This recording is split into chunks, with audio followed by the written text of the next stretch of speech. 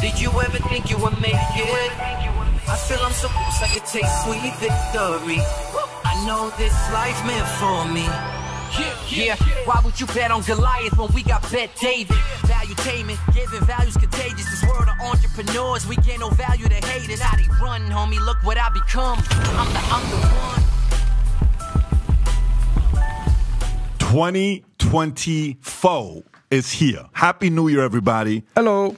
We haven't done a podcast for God knows how long now, by the way. This has been 2 weeks. It's almost been 2 weeks. I forgot. Hi, Feels like 2 weeks. Patrick, Ben David, good to meet you. What's your Tom? Adam, pleasure. Hello, monsieur. Hello. Ron. Vinny.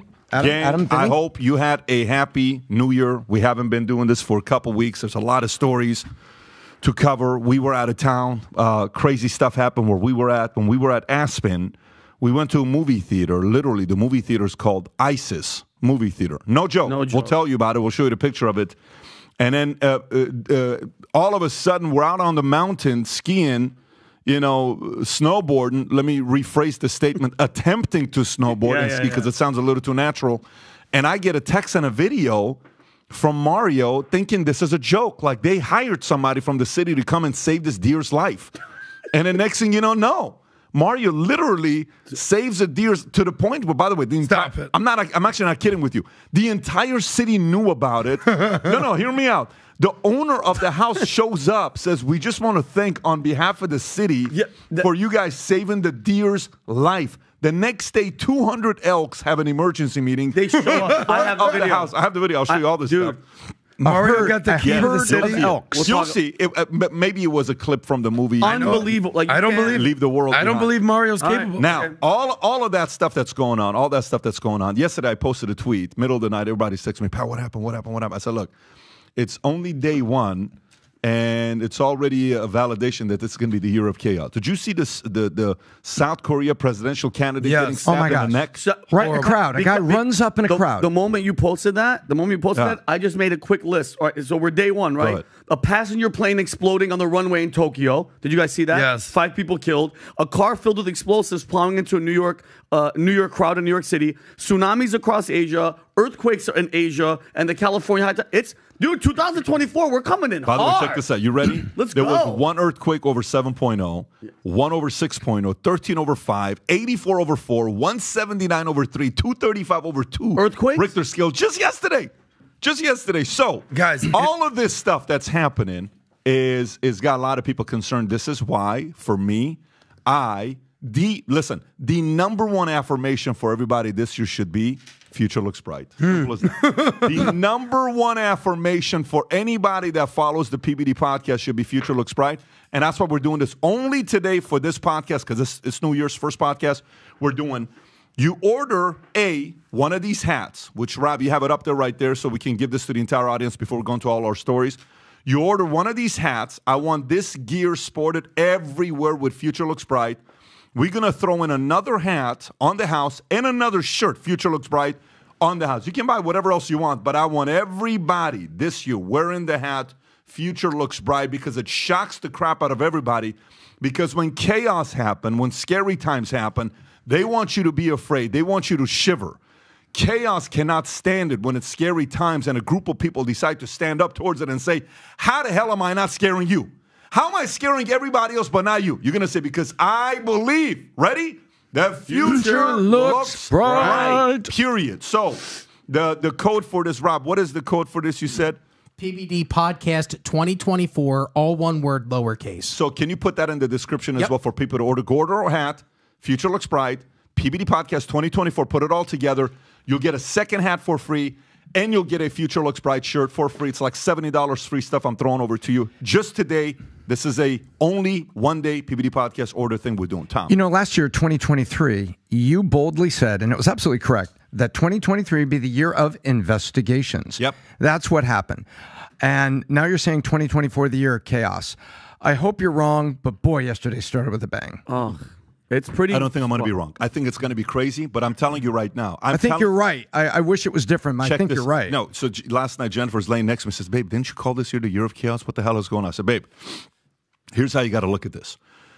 When you want to build muscle, you need the most resistance. Okay, 100%. period. That's how you get tougher. This is going to be a year of resistance. Just know you're going to be pushed and challenged and bullied, and you have to stay bulletproof, strong, confident, optimistic, because your family, your friends, your relatives, your coworkers, your peers, the people that report you, the people report to you, everybody's going to need a level of optimism and confidence going into this year. It is going to be weird. I'm not going to sugarcoat it for you. It's going to be very weird. I have a whole different thing already written for 2025, but we still to 2024. Let's make it first. Yeah, absolutely. 2025. So life is going to put a bunch of plates on the Having bar. said that, gang, go place the order. Future looks bright. Let's sport it. Tag me, tag us. We'd share a bunch of it as well with our community. Okay. Stories to get into. Large number of Americans, you ready? Want a strong, rough, anti-democratic leader. What a title right there, right? Love it.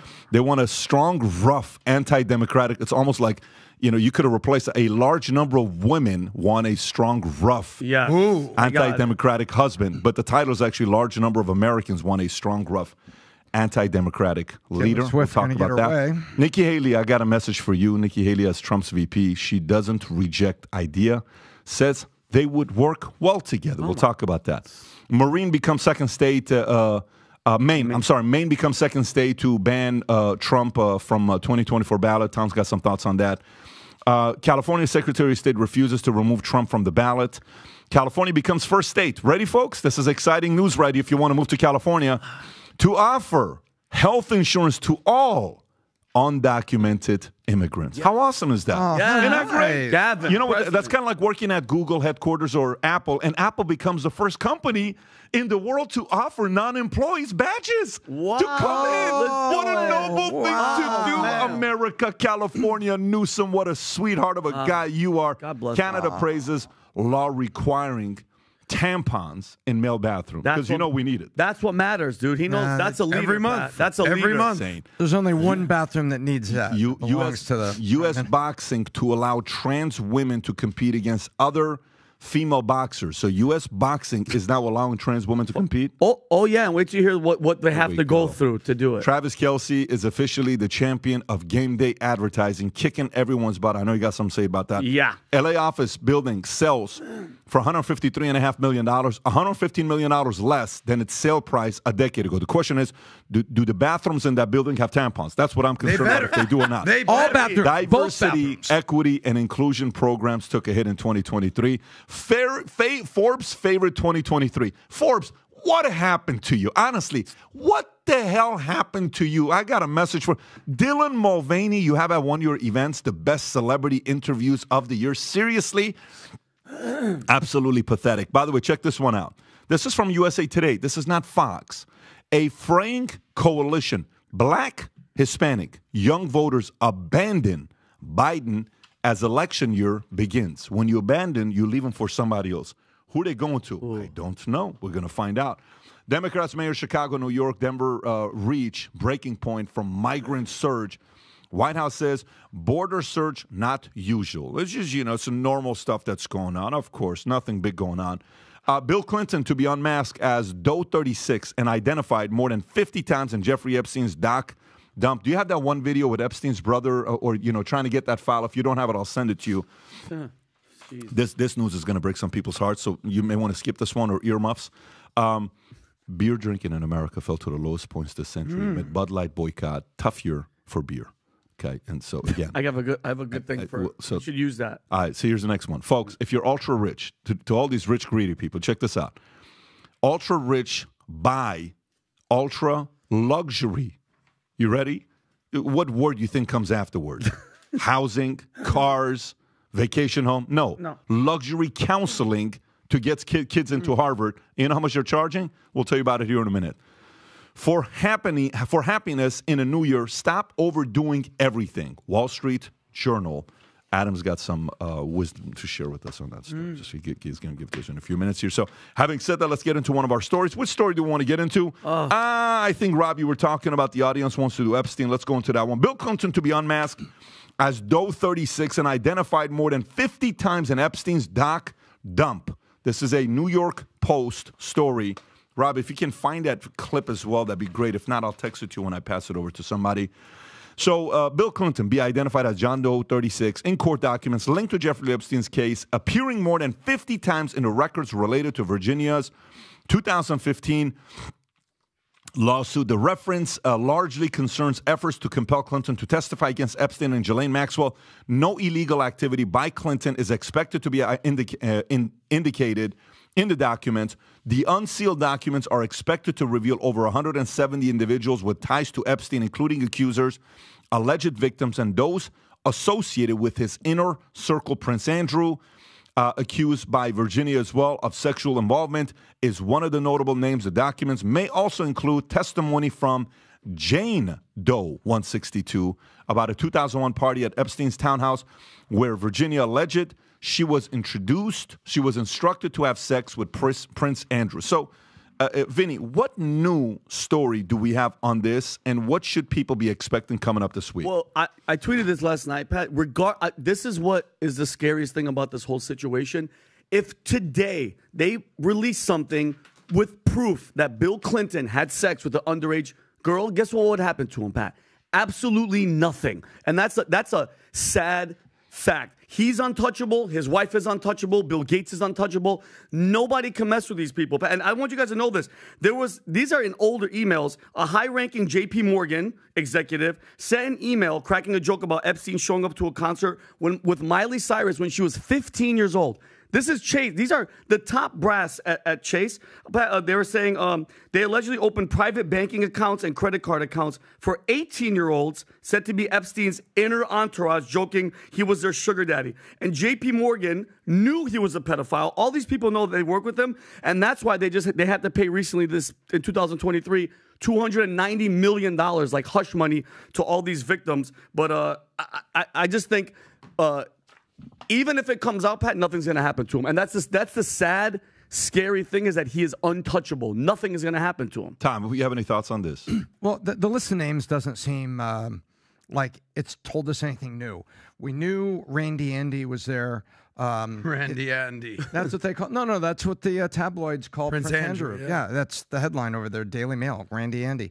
And his mom was upset, God rest her soul, before the Queen passed away. So we've kind of seen all this come and go, and it doesn't seem anything new. The number of trips, 50 times, maybe Clinton can say it's 25 because that was round trips, or something. But I don't see anything new here. I don't see any brand new names. But here, can I ask you a question, though, Pat? Why are they redacting the criminals in this? Okay, I hide the people. I don't want any of the women or underage boys. I don't know. All these names, obviously keep those people. I don't want them public. Every male that went there, especially after he was convicted of pedophilia, I want to see their names. Why are we protecting these people? I don't understand. Well, they're going to release it. So if you go to the story, Rob, go to the story on Newsweek, which I think they're probably doing the best job on this. I'll send it to you. The title of it is, if you type in, I just send it to you, Jeffrey Epstein's list of associates. Type in Jeffrey Epstein's list of, right there, number three. List of it there. Okay, go up. Keep going up. Obviously, they're going to put Trump on the front page. Keep going up. Yeah, of course. Of course they are. Even though he didn't go to the island. Keep going up. Keep going up. Keep going up. Keep going up. So, is this the one? No, yeah, right there. Right. Look at that demon. He looks like a demon. So, who is the associate list? Okay. What's the date on this, Rob? See if this is 1-1. December 20th. No. I have a 1-1 one. I just sent you. So if you go to this one. So it's interesting. By the way, go up on this story. Look what the title was on this one. Look what they put on the title on this one. Look what we just accidentally found. Jeffrey Epstein's list of associates sparks. Oh, no. Conspiracy theory. This is just 12 days ago, okay? Now watch the one that just came out yesterday. Rob, put the one that I just sent you yesterday. What happened, Newsweek? Why are you changing the title? Now it's no longer a conspiracy. Oh. List of associates, what we know as names to be revealed. So again, they use the same exact picture. Yep. Okay. Go a little lower. What is happening? So let's look at the questions, Rob. Let's see what questions they got. So will there be any new allegations? Yes. So that's the new thing unsealed that Tom's saying there's nothing new.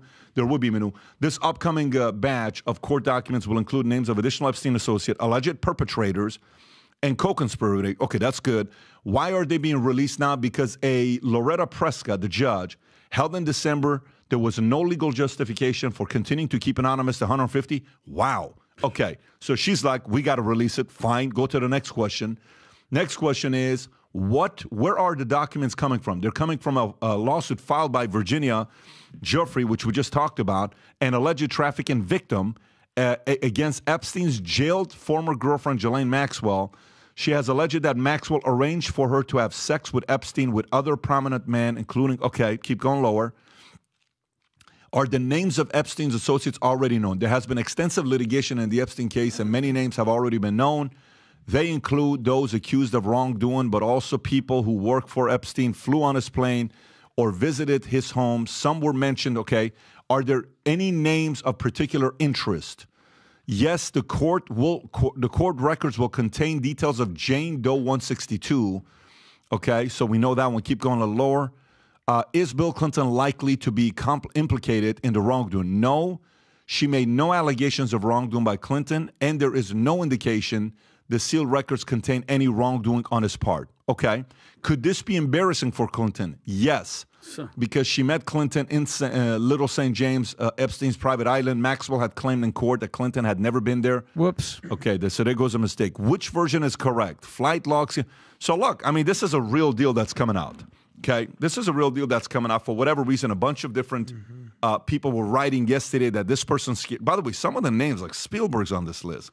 There's some very interesting names on this list. I mean, Tom, everybody went there, and the problem is it was post-pedophilia, prostitution conviction, and Bill Gates, Pat, I don't know if people have to like really look at these old videos. I sent Rob a video, Pat, when they interviewed, I forgot the woman's name, she interviewed Melinda Gates, and if you see towards the end of this 1-minute clip, she goes, I saw him, I met him, I felt evil personified. Like, that's the reason she left him. Bill Gates, listen, don't be fooled by this whole, I talk like Kermit the Frog, and here's vaccines, and he's a humanitarian.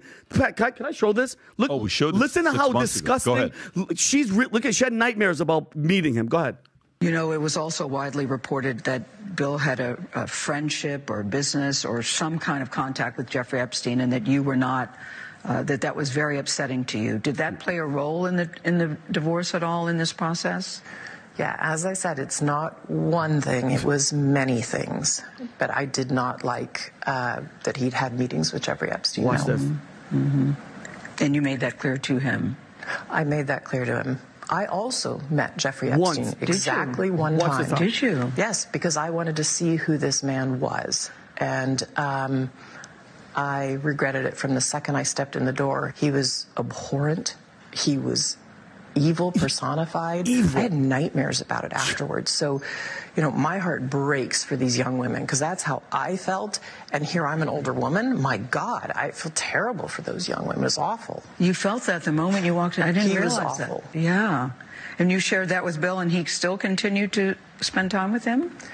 Any of the questions remaining about what Bill's relationship there was, those are for Bill to answer. That's for Bill. Okay. But That's I made for it Bill. very clear That's how evil. I felt about him. Dude, think about this. She has a head on her shoulders. She met him one time and she knew, like... By the way, let me tell you what happened. Yesterday, the kids, we were watching a movie, Tetris. Tom, have you seen this Tetris movie that just came out? Not yet. Okay, you have. I thought about you. You got to watch it. It's a Tetris movie that came out on Apple. It actually did a really good job at how the history of it, the Russia being involved, the mob being involved. And documentary about it? You know who was involved in the deal with Tetris? You know who? Robert Maxwell. You know who Robert Maxwell was? Robert Maxwell was Ghislaine Maxwell's father. Wow. You know how the movie ends at the end with Robert Maxwell? Robert Maxwell didn't have $1 million to pay Russia to win the rights to Tetris licensing because he was going bankrupt. Wow. He ended up stealing $900 million of pension funds from his people, from other people, ended up doing a $5 billion whatever lawsuit. He dies, goes to jail. His son, who's in it as well, same thing. He has issues, backing him up. And then his daughter. I mean, the genetics comes from a lineage of people that are doing some shady stuff here. So I don't know. I know a lot of people who are linked to this. I don't know a lot of people that are linked to this. I know a lot of the people who are linked to this are probably sitting here this week talking to a bunch of lawyers because who else can you kill? But that's what I was going to say. Did you find that clip, Rob, about can you play that clip? Check this out. Guy goes in asking for a basic report on Epstein of the day. Check this out. Who is this? This is his brother, right? This is his brother. Watch this. Lower Manhattan. Okay, but as of right now, you're telling me you can't find the PCR report. Not for the 10th of August, 2019. Maxwell's brother. It's not not in Maxwell. the Fire Department database. I don't know why. If it's supposed to be there, we'll find out. But first, you got to get the letters of administration before you can take them anywhere. Yeah, you see, because the date on here is the 10th of 19. That's the day they found him, they took him, and he was dead. Well, then they might have taken him directly to the morgue. No, he was in the hospital. I have photographs of him in the hospital, too. Oh, well, you didn't tell me that. I'm just going by. Yeah, no, I understand. I'm just trying to explain what I know. Yeah, well, I don't know what happened, but so far he's not in the Fire Department database. Weird. I don't know why. Too many. Listen, man. Look. Is it still going? And could they have taken him somewhere? Well, see, he has a photograph of the Fire Department personnel. That doesn't generate the documentation. Yeah. It's just a photograph. Yeah. What did he say? I couldn't hear. He said that because you see the Fire Department personnel there, that doesn't mean they provided documentation. They told me they did. I spoke to them. Yeah. And they were the ones who suggested I get the PCR reports. Well, they're saying one thing, but the computer is saying something You else. can pause it right there. Go ahead, Adam. There is no telling how high up this goes and how deep this goes and what tentacles this will lead to. There's no telling. There's a lot of very rich, powerful, access-driven people who are basically behind closed doors doing everything they can to make sure the truth never comes out, okay? Did Epstein kill himself? We all want to know. Here's what we do know. This story is not going away. As much as the rich and the powerful and the accessible want this gone, okay? There's a yearning and a clamoring in the American people and the people worldwide. They're like, not so fast, buddy. That ain't happening on my watch. But always, I'm glad you brought up the Robert Maxwell Tetris thing. FTM, follow the money. They always say access is power. Now, just because you went on Epstein's plane doesn't make you guilty, because we all know that one of the major things he was peddling, not even money, not even access, was blackmail, was extortion, was hush money. We know that. So RFK went on his plane. He admitted it twice. With his kids. With his family. Okay, cool. Nothing wrong with that. But we also know that Les Wexler, owner of Victoria's Secrets, who Whitney Webb has done an amazing job. She's been on the podcast with us a few times, are basically saying, what's going on here? Okay, Leon Black, owner of Apollo Management, right? Multi-billion-dollar asset management. Paid him $500 million in consulting What's up with fees. that? Consulting? What's going on with that? So we all know that access is power. So just if we understand the basic template is, hey, listen, this guy's got money. Follow the money. Access is power. Cool. We're going to get on this plane. We're going to do meetings. Just because you go into somebody's meeting, going on an island, doesn't make you guilty. Now, do I think Bill Clinton was on that island probably banging some chicks instead of Hillary? Yes. Does that mean that they were under 18? We don't know. But the reality is this, and this is the bottom line. The story's not going away. The people want answers. I agree that the story's not going away, but I'm telling you right now, when it's that high, Pat, and it's that powerful, evil, because that's what it comes down to. You know, Vinny, people thought the mob was never going to come down. People you were in New York. People thought the mob was never, ever. What was a movie called? The Untouchables, right? Kevin Everything was the Untouchables. You can never touch these guys. They have them in their pocket. They have the judge in their pocket. They have the cops in their pocket. Eventually, someone's going to say, bro, I'm not doing it. You know what the story was about Tetris? One of the guys that worked for Gorbachev yesterday, and when I'm watching the movie, one of the guys in the movie that was working for Gorbachev was negotiating a side deal with Robert Maxwell to get a check from him, and he kept wanting to take the deal away from the other honest guy. So eventually, the girl that's chasing him saying, why do you want this deal to be with Maxwell? And he's like, what are you doing? Isn't it Russia first? Isn't homeland country first? And then eventually, he publicly gets caught. The fact that he was getting money from Maxwell directly in a communistic nation. She finds out. She tells Gorbachev, boom, he goes down. Moral of the story is, when you try to pay off so many people, eventually one person's going to be like, I didn't get my money. What are you going to do now? And when there are kids involved, I don't know. You may be right, you may not be right, but the fact that judges would you have thought a year ago that judges are going to come and say, "No, I want to know the list"? Would you have thought that? I wouldn't have thought that, but when I understand the mafia part, because mafia. But Pat, when it's presidential, when it's banks, when it's those guys. Protect, dude, brother. These people are more powerful than the mafia. That's what I'm saying. That's what I'm saying. But you know what? You guys are on the same page. Oh yeah, 100%. So and at the end, just to close it, Pat, the only thing that gives me happiness in here is that God. We might not hold them. Our courts might not hold them accountable. God, at the end of the day, will hold their feet to the fire. Trust me. That's the only way it makes me feel good. I'm looking forward to the rest of the names and the dates so that people like our friend, great journalist, can now run down the trails, paint the picture, put it all together like a puzzle. But right now, it's like we're getting this big tease. Hey, there's more names. There's more names. You're going to unseal them. And they're like, Prince Andrew, wait, we know that name. And that's why I say there was, to my ears, there was nothing new yet. Bill Clinton, okay, now it's 50 times. Okay, well, we kind of knew he was there more than once. All of that is there. I want to see the rest of the names, and I want to see some journalists paint the pictures and run down, just like Whitney Webb has done, because now you've got something to work with and to go chase. And I'm looking forward to it. Get Whitney Webb on standby, buddy. All right, let's go to the next story. So that one is the first story. So before we get into the next story, we got a bunch of them here. Let's go to our sponsors first, American Hartford Gold. So look, I've been in the financial industry since 9/11, the day before 9/11, and I've owned stocks, bonds, mutual funds, real estate, crypto, gold, you name it, I've owned it. But the one thing that's very important part of my portfolio all these years is gold. I love having a percentage of my net worth in gold that I have access to in case of many different things. That's why we chose to work with our new sponsor, American Hartford Gold. If you have retirement funds that you cannot afford to lose, American Hartford Gold will ship physical gold or silver directly to your door. Also, if you have retirement funds that you can't afford to lose, now is the time to call American Hartford Gold, a precious metal dealer you can trust. They have the finest products, amazing customer service, and a buyback commitment. They've earned a 5-star rating from thousands of reviews and an A+ from the Better Business Bureau. Tell them I sent you, and they'll send you up to $5,000 worth of free silver on your first order. So click on the link in the description or call 866-939-6984. Again, 866-939-6984. Okay, next story. LA office building sells for $153.5 million, $115 million less than its sale price a decade ago. This is a Market Watch story. Page 9. Page 9. Here we go. LA Aon Center, a 62-story office building. Rob, can you pull up the picture to see what it looks like? Was sold for $153 million, marking the largest fourth quarter deal for office space in the Western United States, as reported by Newmark Group Inc. The buyer, Carroll Wood LP, a LA-based private equity firm, acquired the building located in downtown LA's financial district. The property was 64% leased at the time of sale, with diverse tenants, including Aon and Morrison and Foerster.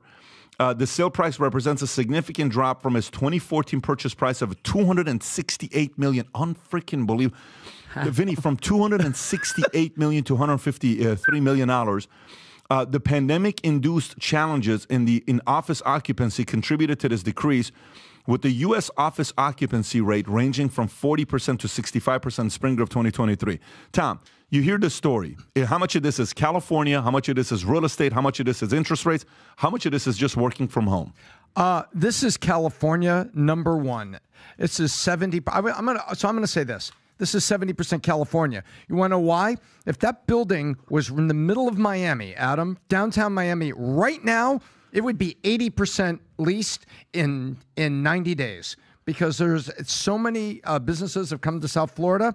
There's plenty of demand. So why is it selling like this in California? There's not demand. Why is there not demand? It's California policies, taxation, downtown crime, homelessness all around downtown. Where do you go if you work in that building? Where do you go for lunch?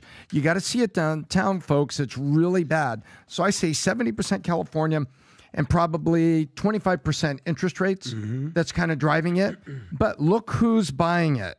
As we predicted, a private equity firm swooping in, buying undervalued assets. Ladies and gentlemen, that's their business, and they're conducting their business very well right now. But that's my take. Yeah, Dana White said it best. Miami's the new LA.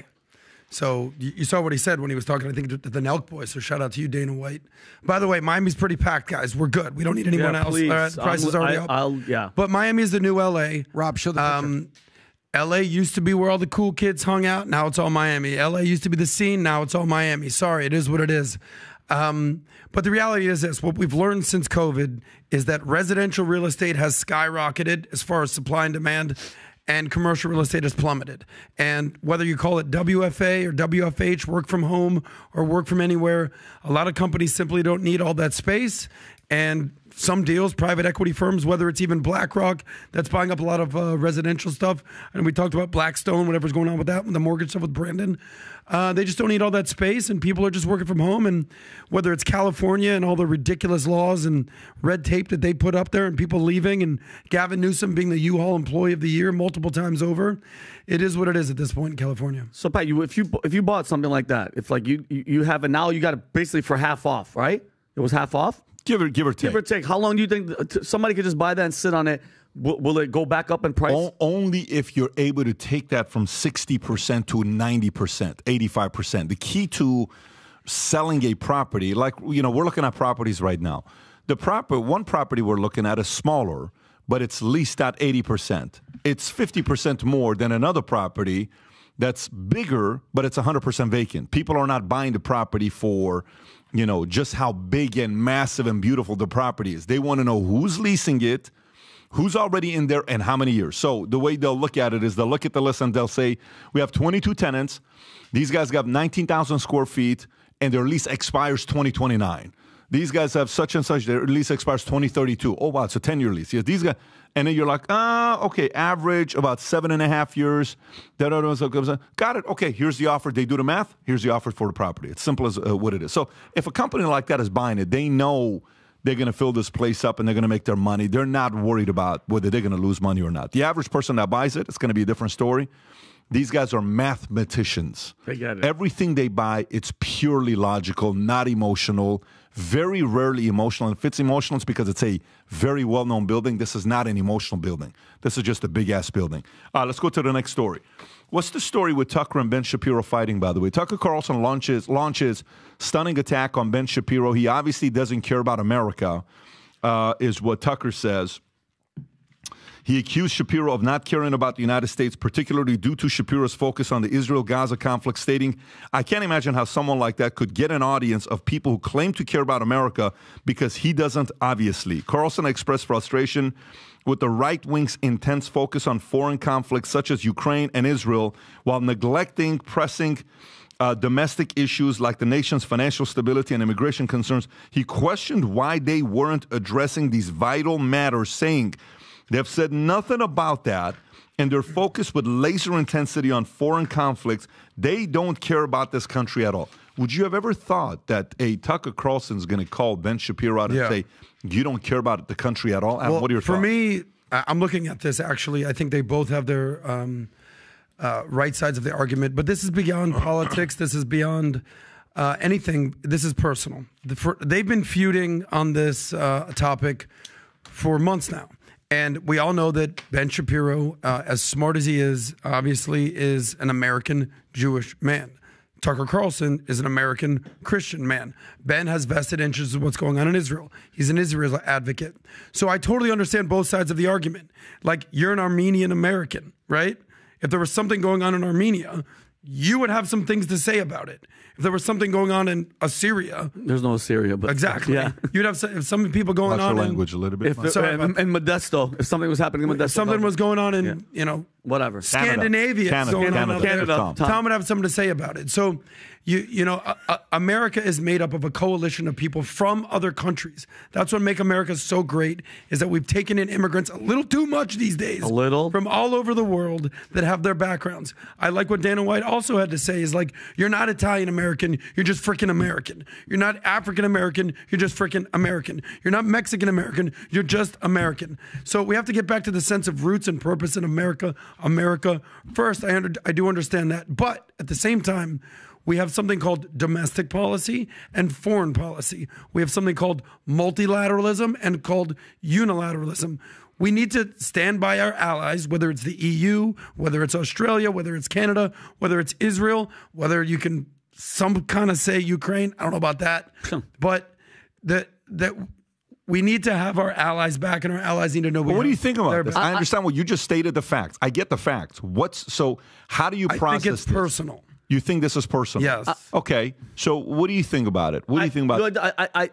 To just say he doesn't care about America, I don't think that's the case. I think, and obviously Adam nailed it, he is Jewish, and it's just for months. It was for the first month and a half, all it was Israel, bombed them, wiped them out, didn't care about the civilians, didn't care about anything, he just wiped them out. So I could see how Tucker would get upset, but I do see Tucker's point in the fact that, Pat, it's like everybody's looking outward, and you said this, I think, 2 months ago, when you're like, 1 year, shut everything down, I'm sorry, everybody, take a time out, we're going to turn around and look at America and not help everybody and give away, and I think that's the way to do it. Hiring freeze, recruiting freeze. 1 year we're taking no immigrants. No immigrants, Pat, no nothing, not even Ukraine. Sorry, guys, deal with it. Deal with the war that you've been losing from the beginning.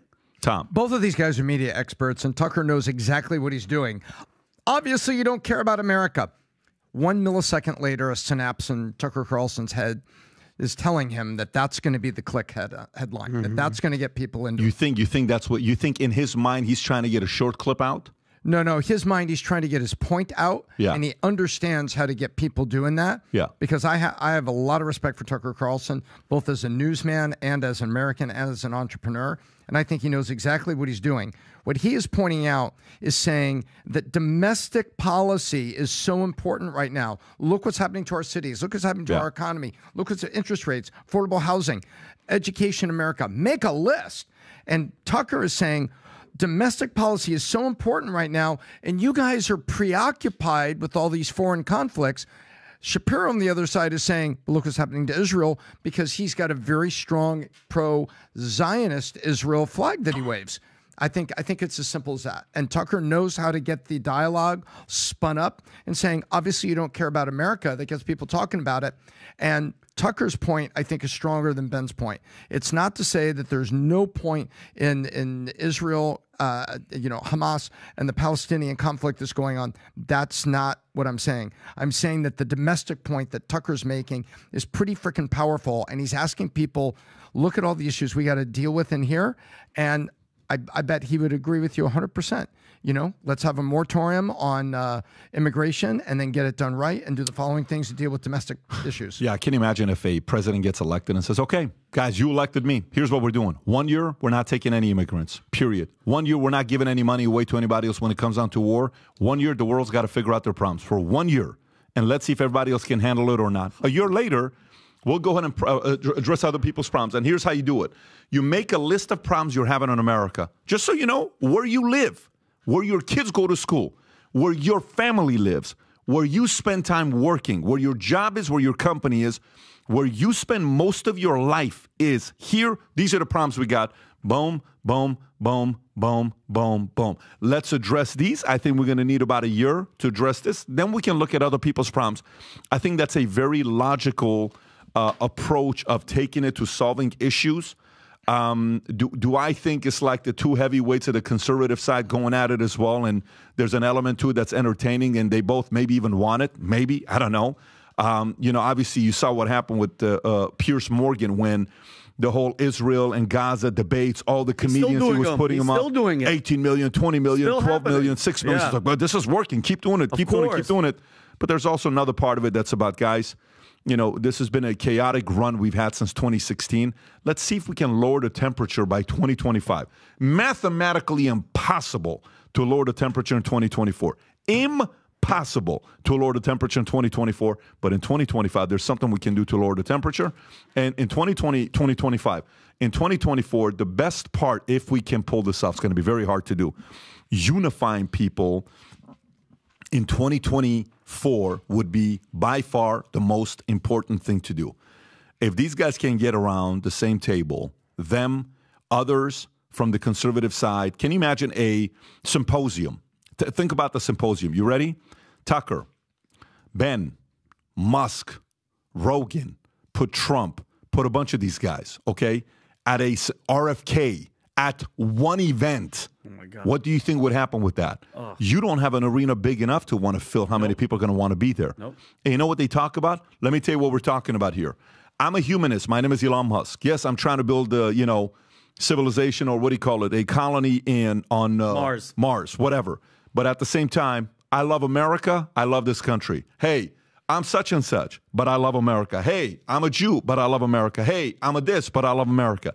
Think about what kind of a message that would send to the world if some of the sharpest, brightest people unified around America as an idea, what that would do to the world. We got to figure out, we need unifiers and synergists in 2024. We've had such a run of dividers back to back to back to back to back.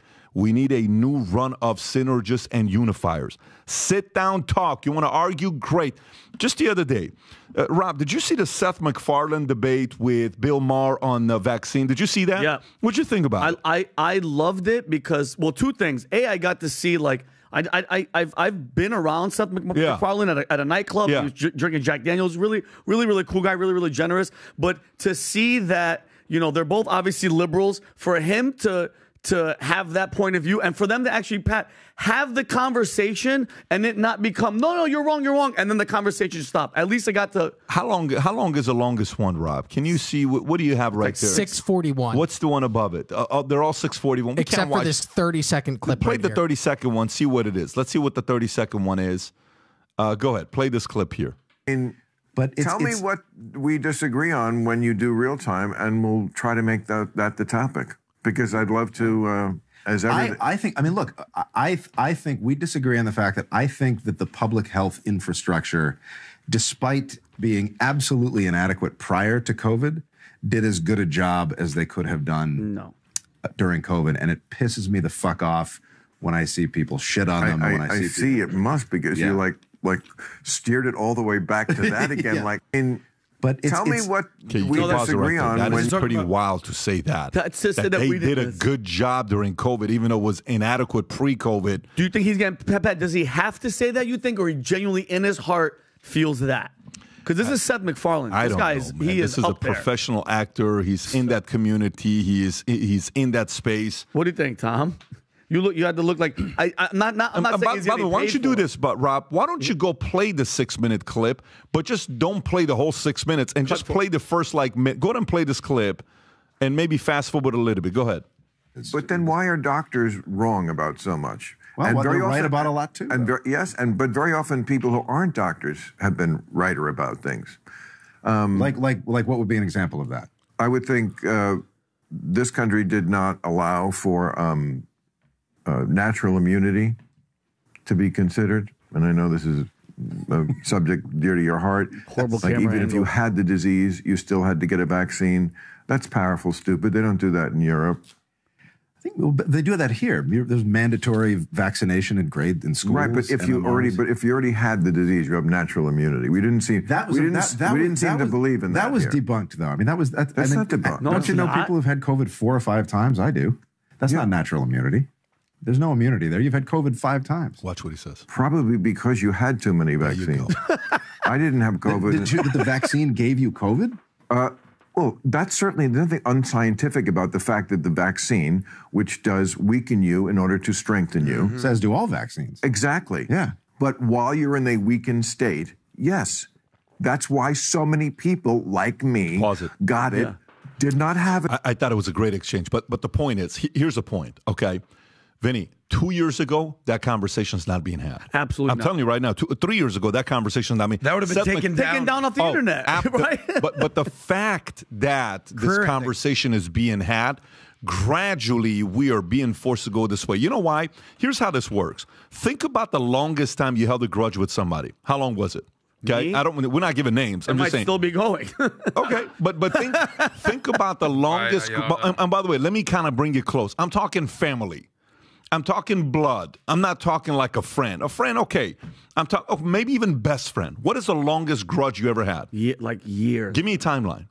10 years. Go ahead, Honestly, Rob. 2 years, and it was my best friend from 7th grade up until 3 or 4 years ago, where we started arguing about the COVID vaccine. I didn't take it. My employer mandated it. I said no. I lost my job. Your employer, Value Tim, and made you take the vaccine. No, not this employer. Freaking, let me talk to these guys. My previous employer, I worked in radio. They mandated it. I said no. My best friend worked for Live Nation at the time. He took it. We had several arguments. I tried to explain to him why I didn't think it was necessary for me to take it. Yeah. We didn't talk for 2.5 years until he finally came back and said, hey, I'm sorry about that. You were right and I was wrong. He said that. Friend canceled he said that to you. Yes. And wow. again, best friend for 20 years. Holy shit. You guys better now? Yeah, best friends again. Shout out to your best friend for acknowledging that he should have been better. What's the longest you've gone with a grudge? Family or a best friend? Couple best years. Friend, not friend. Couple years. Okay. What's yours, Tom? It's probably family, about 5 years. Vinny. Vinny's still holding on to that grudge. But when it comes to friends and stuff, and this past 2023, I called the two people that I was not even talking to, and I initiated the, hey, whatever it was, I'm sorry, I forgot about it. One never got back to me. The other one just 2 days ago hit me up. Now, let's categorize grudges. Yeah. Okay, let's categorize grudges. One grudge is what? Hardcore betrayal. That's permanent. Forever. Set that aside, right? Let's set that aside. We're not going to talk about, well, why don't you go and apologize to him? No, bro, that's betrayal, okay? Bye. That is gone. All right. Let's put the other grudge as what? You're offended. Cool. All right, let's put that over here. Let's put the one in middle. Disrespected and did something that was a real stupid thing that one or the other person did and they apologized, right? How long can we go with a grudge? 2 years? 2.5 years? 3? I don't know. It ain't 50 years, okay? So what's the point here? Dude, America's so sick and tired of holding grudges against the other side. They want to sit down and say, dude, I don't hate you as much as you think I do.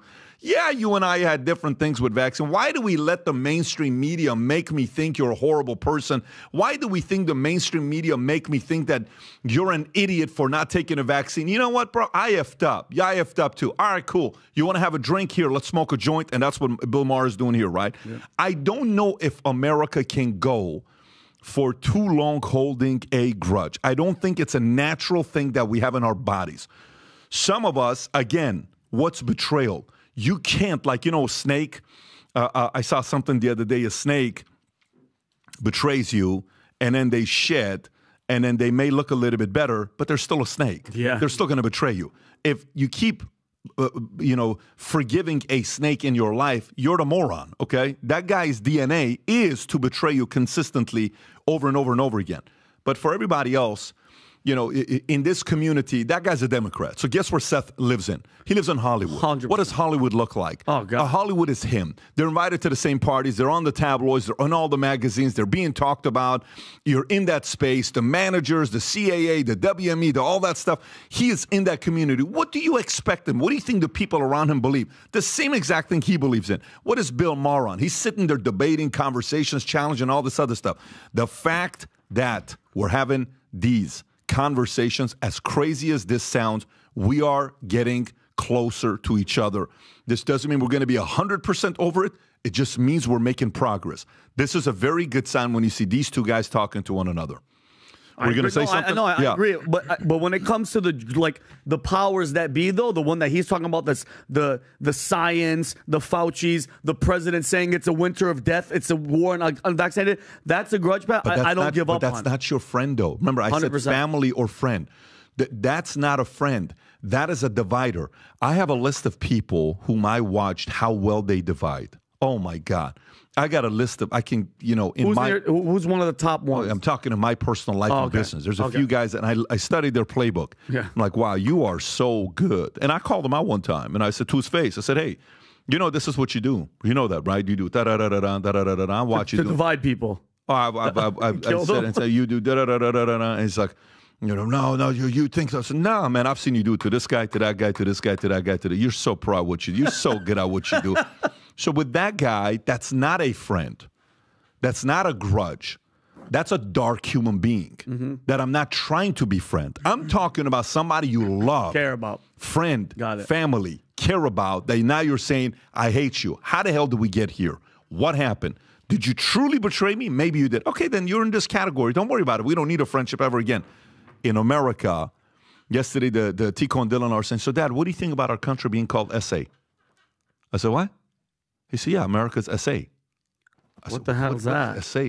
So I'm like, okay, here we go. Another FNAF book you read, Five Nights at Freddy's, that I have to sit here and learn about another character. He says, no, we're SA. What the hell is that? I'm like, what the guys? Like, please, SA, what's up, fool? He says, no, we're the States of America. We're no longer united. Oh, wow. That might have been me, Pat. Tico and I Dylan. might have said that. Yeah, Tico and Dylan, they're like, Yeah. we're no longer USA. We're the SA. We're the States of America. Wherever they picked it up, maybe I think it might have been me. Bad influence. That's of an my boy. uncle, Well, I mean, certain but hold guy. on, but it's not bad influence. It was true.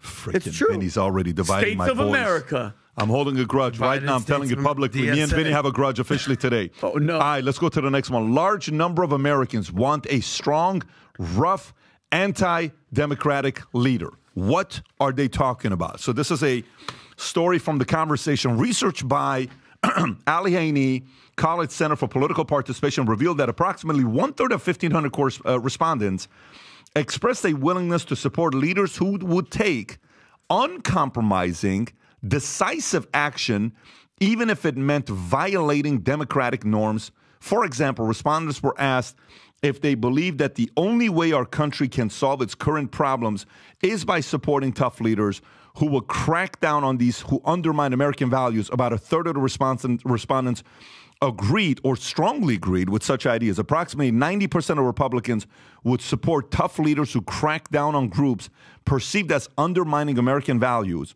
while over half of Democrats held similar views. Almost half of strongest Republican Party supporters and over a third of strong Democratic Party supporters endorsed the idea that it is acceptable to bend the rules for political goals. Interesting. To bend the rules for political, and this is the chart, by the way, if you're looking at it.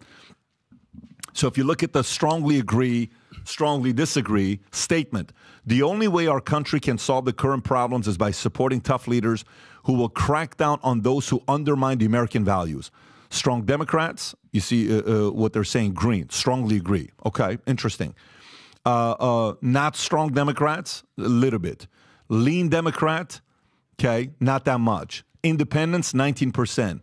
Lean Republican, 27. Not strong Republicans, 26. Strong Republicans are like, no, bro, hold these mofos accountable. I want them going to jail is what I want them to be, right? So what do you think about this, Tom, when you're hearing a story about the fact that American people, maybe, is this caused by a Joe Biden presidency of 2 years where they're like, dude, have some kind of a backbone. The freaking Middle East attacked us 78 times in a few weeks in the month of December. You don't do shit. And now we have to sit here and bend our back and apologize. Maybe we should do something about it. Tom, your thoughts? Yeah, this has been below the surface for a while, and now it's showing up. What it says is that people all around the world, especially Americans right now, crave a strong leader speaking with clarity who will do something. Strong leader speaking with clarity will do something. You can look back in history and see let's forget about Mao, and let's forget about Stalin, forget about Hitler. Let's look at Mussolini as a case study, Pat. Mussolini told people he would make the trains run on time and he would help rectify what was going on in the Italian economy, and he got democratically elected. Now, he turned out to be a bad guy, but the point is when you see elections like that, when people have had enough, they are craving that strong leader speaking with clarity and authority who's going to get something done. And this doesn't surprise. And right now, damn straight, the Joe Biden presidency has been sort of a last straw of wishy-washy Washington. Now Americans are starting to speak like this. You went over the strongly agree. Look at the agree. If you add the 22 strongly agree and the 37 agree, 90%. That's 59% of Democrats said, you know what? I'm in. That's the line that I look at. The strong Democrats, 59% who said strongly agree and agree. You know what? You get what he's doing. I'm in. Exactly. And I was just going to say that's the where I'm going with this. We all know that, especially if you're on the Republican side of the aisle, you look at strong as an authoritative type of leader. You know, somebody will say authoritarian, some people will say strong, but he's definitely authoritative, meaning like he ain't messing around. So we already understand that, what is it? Almost 90% of Republicans want a strong leader. We get that. But the Democrats, when you look at someone like an Obama, nobody called him strong. You might have said not strong. You might have said that he was charming or well-spoken or empathetic, but he wasn't a strong leader. And the Democrats are even looking at Joe Biden, frail, old, senile, some may say. Vinny's already diagnosed him with dementia based on his medical 100%. reputation. But what we can all agree upon is that he's sort of feckless and ineffective and definitely not strong. So when you see Democrats out there being like, give me a badass mofo out there, that is a telltale sign that America's yearning something a little bit more. You mean like what we had with Trump when shaking everybody's hand and ripping their arms off, slapping Putin, hitting Kim Jong-un on the shoulder? You mean that strong? The guy that didn't care, the guy that was just talking shit, that was actually an alpha? So how about... Weird. What, didn't we have that? Now you guys want it back? Exactly. Obama, what was his one word? Change. Hope. Change. Hope. Yes, we can. No. The first postage stamp thing. Obama, hope. And what is the first word out of Trump's mouth? Make. Make. Wow, good point. Make America great again. What was Joe Biden's slogan? Sleep. Who are we? Is it nap time again? No, I'm serious. Yeah. Hope versus make America great again. Hope, make. But listen, and Adam, just going back to that point, with clarity. We had strong, and listen, besides the feelings, everything was kind of good until COVID, and now look. Now look. Would you guys say, I want to know from all three of you, is Joe Biden going to go down as one of the worst presidents that we've had in this past 4 years? Be honest with yourself. What do you? Is that like a trick question? No. I'm being genuine. From everything that's happened from the day he got in to right now. Are you joking or are you serious? I'm dead serious. Of course he's going to go down as one of the worst presidents. Thank you. Who would you put But the above question, him? you don't need to ask me, though. You need to ask Democrats. Yeah. They need to do that poll because his approval rating right now is 39%. Do you know there's never been a president that's won at 30 in the 30 percentile? Nobody. Ever. They're all one-timers. Okay? They're all one-timers.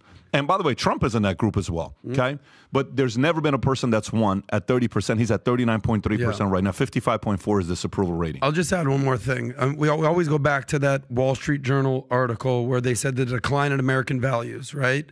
Family values, community service, religion, everything that's sort of been declining in America. There's definitely something permeating in America under the surface that's basically been exposed, where every just sort of normal semblance of any human being in America, proud Americans are looking around. They're like, what's going on around here these days? We're so focused on identity politics and gender and chicks that have dicks that we forgot about that exactly what's the major issues in this America, not culture wars that affecting America, actual wars. What's going on in Ukraine? What's going on in Israel? What's going on around the world?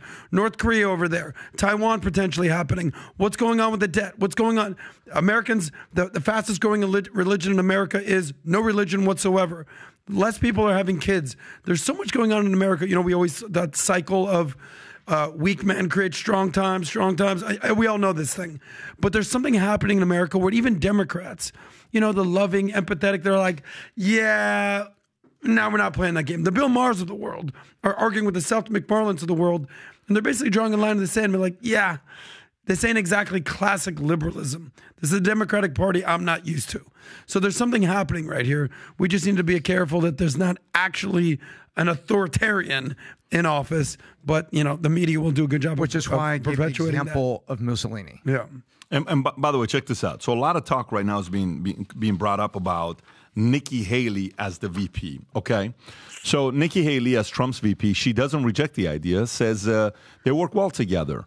Nikki Haley, when asked about the possibility of becoming Trump's running mate in the 2024 election, responded, President Trump and I work very well together. Why? Because I told him the truth. While she didn't categorically reject the idea, she emphasized her intention to win the Republican nomination for president, stating, I've never played for second. I'm not going to start now, despite the openness to the idea of a Trump-Haley ticket. There's opposition within Trump's circle. His son, Donald Trump Jr., expressed reluctance, calling Haley a puppet of the establishment in Washington, D.C., and a favorite of the billionaire class. Trump himself previously referred to Haley as bird brain in a post on Truth Social. Tom, thoughts on Nikki Haley as a VP? Do you think that's likely to happen? No, I don't think it's likely to happen. And here's the strategy. I went back. It's funny you say this. I went back and I was looking at Nikki Haley's quotes, and I was looking at her kind of campaign position statements and stuff. And at the beginning of her campaign, where she was trying to legitimize her ability to stay on stage, she was really critical of Trump. I believe that her camp, if you look at what they were reading, they thought he was dead. they thought he's not going to be on the ballot. Too many of these court cases. And remember, we've crossed the lump. It's like, he's still here. Well, now, never mind Bragg in New York. Now we have Georgia. He's still here. Nothing's been convicted yet. He's still here. And now we've got state Supreme Courts and what's going on. He's still here. I think she thought he'd be gone and she was negative on him. And she now, I believe, is positioning for VP now that she's got enough leverage in terms of where she is in the polls. I think she's trying to position for a spot. And I think the people and the money around her want her to be that VP, and they want her to be the Dick Cheney in heels to do exactly what Dick Cheney did with Bush. You know who she reminds? And I think that's the positioning, and I think that's the play, and I think that's what's showing up right now. You know who she reminds me of, Tom? Let me tell you who she reminds me of. She reminds me of, I'll text you the name. You know who she is.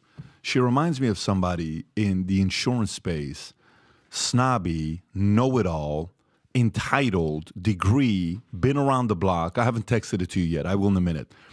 Snobby, entitled. Do I have your attention, Tom, or are you? Yeah, he's on OnlyFans. He's on OnlyFans. Come on, Tom. Get off OnlyFans. Be here with us. So to me, Her toes were cute. she gives me that vibe. You know why she gives me that vibe? And I may be wrong. I'm so glad being wrong with this. I'm totally okay with that because she has presence on stage. She's very confident. If nowadays you, as a presidential candidate, don't go on podcasts, I see you as snobby.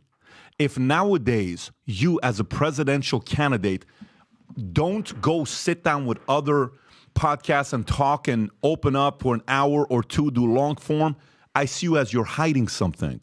Guess what she hasn't done? Type in the word Nikki Haley and podcast. Go on YouTube. Let's just kind of check her out. Go type in there Nikki Haley, okay? Nikki Haley and podcast. All right, Nikki Haley and podcast. What podcast has she gone on, okay? If you were to look her up, okay? What podcast has she done? I don't see any podcasts. So you know what that tells you? So the average person that's listening to this, you know what Nikki Haley's telling you? You're not good enough for her to come and talk to you. Because if you're a podcast listener, if you're listening to this, if you're not a mainstream cable listener, she's trying to tell you you're not smart enough for her. She's trying to tell you the only people that have earned the right to listen to her speak are the people that are on mainstream media. That's what she's telling you. Now, it may be wrong. Maybe she's going to go on the podcast or no now, but she doesn't want to do it. Listen, do I think DeSantis loves doing podcasts? I think he hates it. I think he can't stand doing podcasts. Personally, I think he can't stand doing podcasts. Has he done them? Yes. Do I applaud him? Yes. You know why? Because he's willing to go talk to you, okay? Do I think RFK likes doing podcasts? I think he does because I think RFK is that confident. I think RFK's put me down anywhere. I'll talk to anybody. Do I think Trump is willing to go and sit down with anybody and talk to anyone? 100%. Any day of the week. He's not afraid of sitting down with anybody. He'll go sit down with anyone. Nikki Haley, I want to like you. I want to trust you. But the vibes you give me is you look down at people who consume podcast shows and you think you're above it. Again, maybe I'm wrong. You just give me that vibe of an elitist, entitled, has been controlled by the people of all education and degrees. And I've spoken to so many insurance executives like her the last 20 years.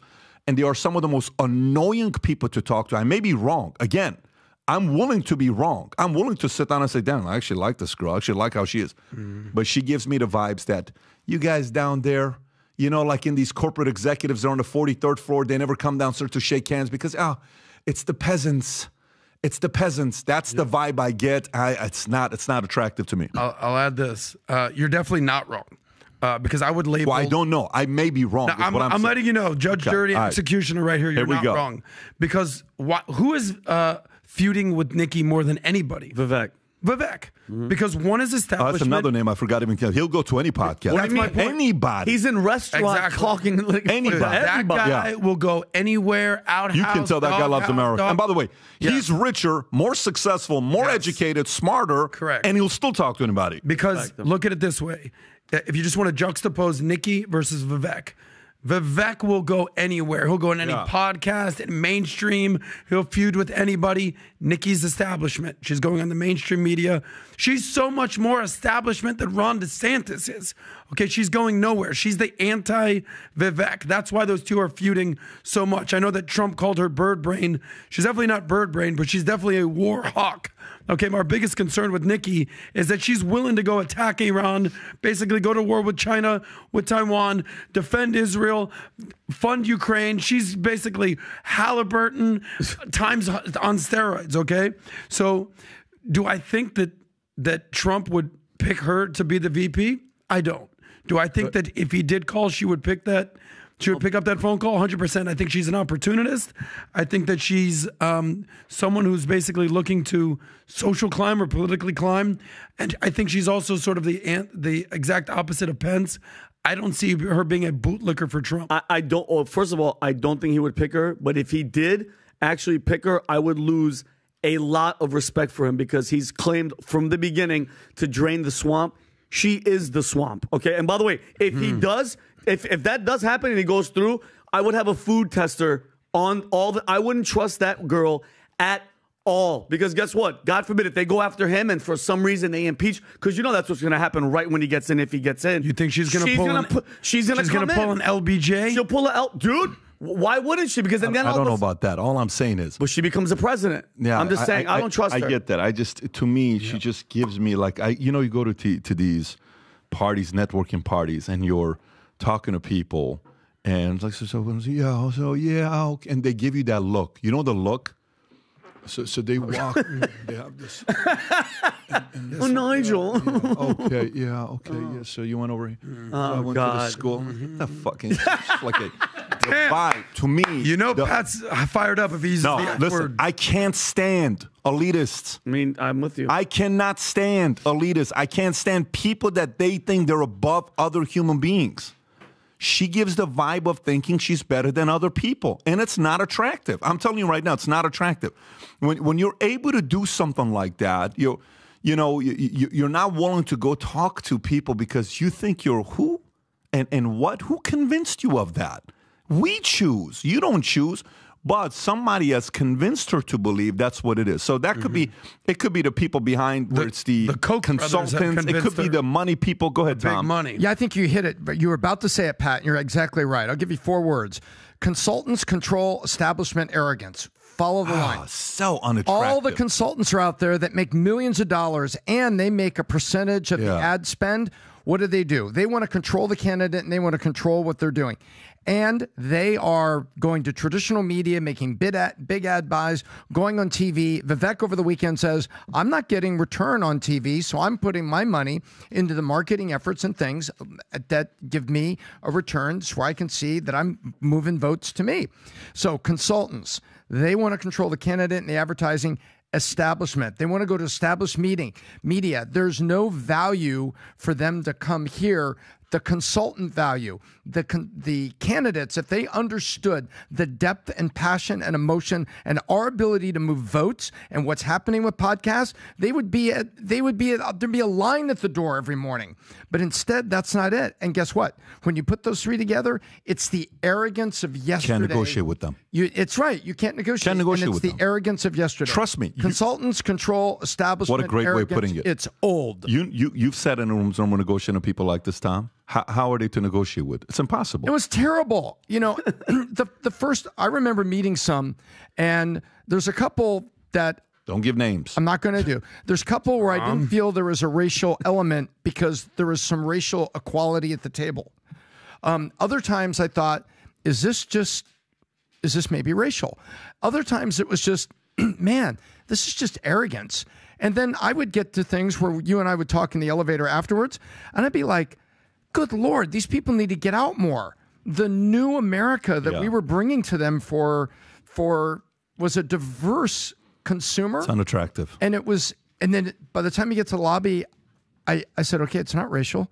It's not, the difference between... It's not ignorance. It's just arrogance. You know what's the difference between him and her and DeSantis? What's the difference between her and DeSantis? He actually is... I mean, they both wear high heels.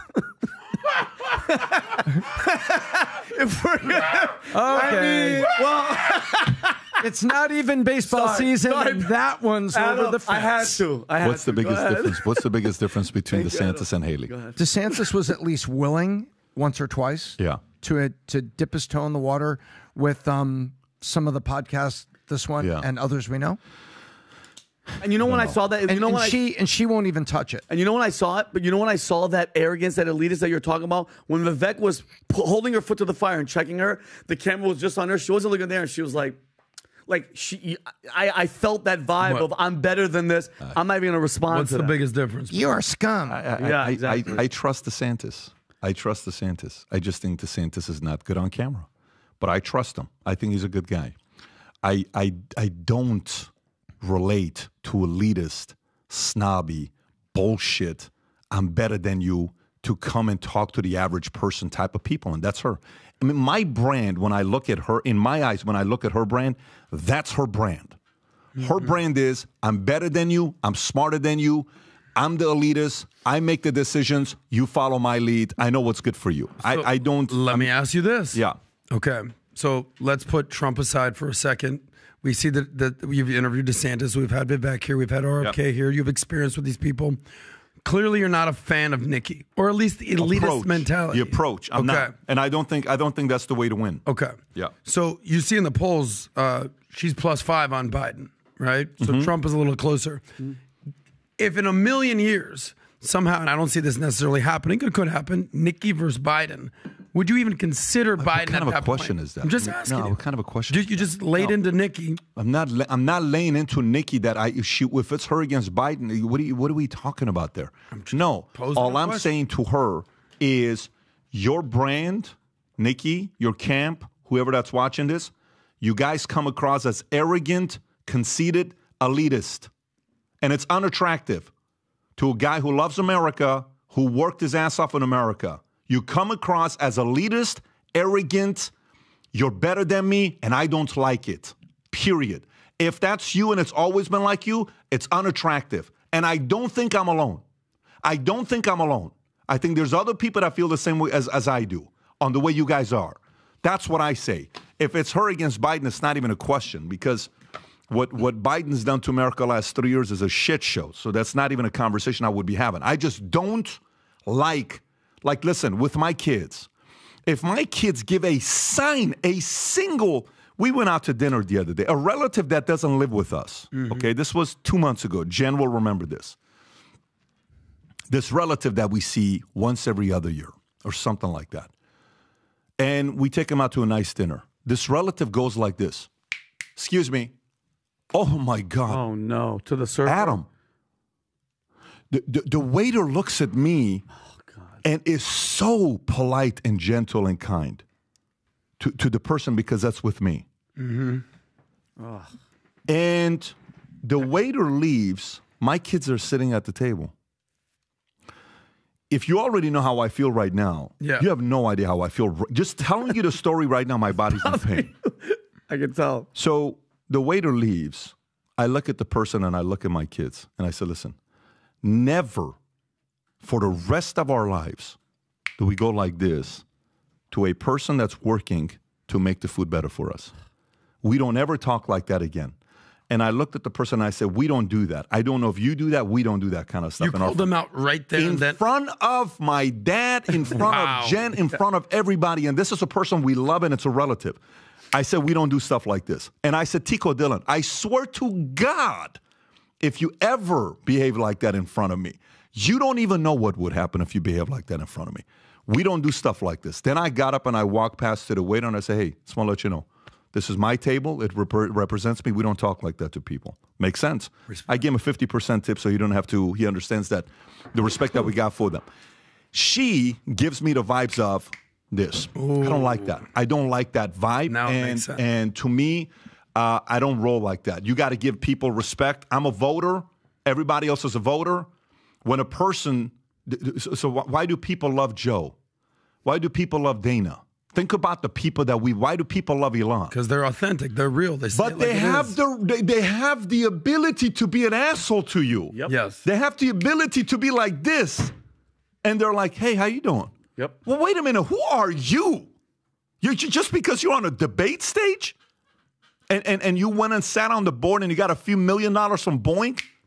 This is what you want to do? Nah, man, that's not what. The last thing we need in America right now is this kind of a mindset. We need a mindset. How you doing? So what's on your mind? What do you think? What's going on? How you doing? That's what we need in America today. We don't need We don't need any of this stuff unless if you're dancing. If you're dancing, go like this all day. I don't care if you want to do it at a Persian wedding all day long. Do it. And I'll add to that and amplify it with personal experience. If she's doing this, Nikki, if you're doing this because you're being led by the consultants and you're being coached into this is not the path to the heart of the average American and the people that need leadership in this country. I met you with Beth Van Dyne at the event in Dallas, Texas. We talked for about 15 minutes with an associate of mine that we were there, and I didn't get this vibe from you at all. And now what I see and what I see in the candidate, I'm with Pat. It's like, is this the way it's going to be?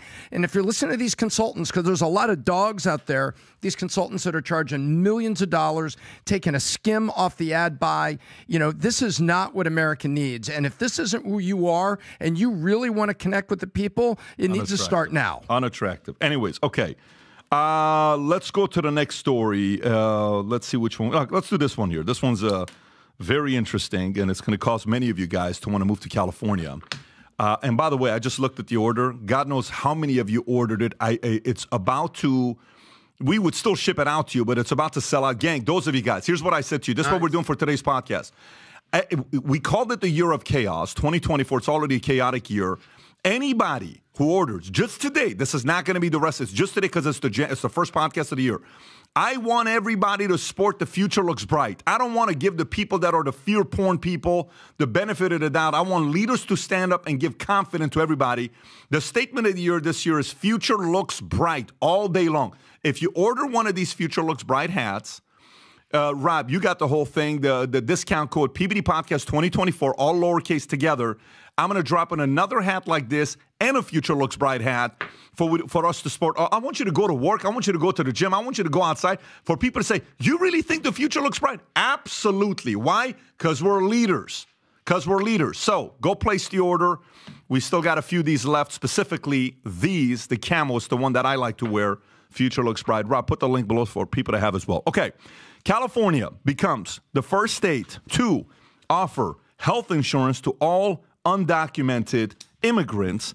Starting January 1st, California will offer health insurance through Medi-Cal to all undocumented immigrants, regardless of age. Their expansion will make approximately 700,000 undocumented residents between ages 26 to 49 eligible for full coverage. California has gradually expanded health coverage for undocumented immigrants over the years, starting with children in 2015 and expanding access to young adults 19 to 25 in 2019.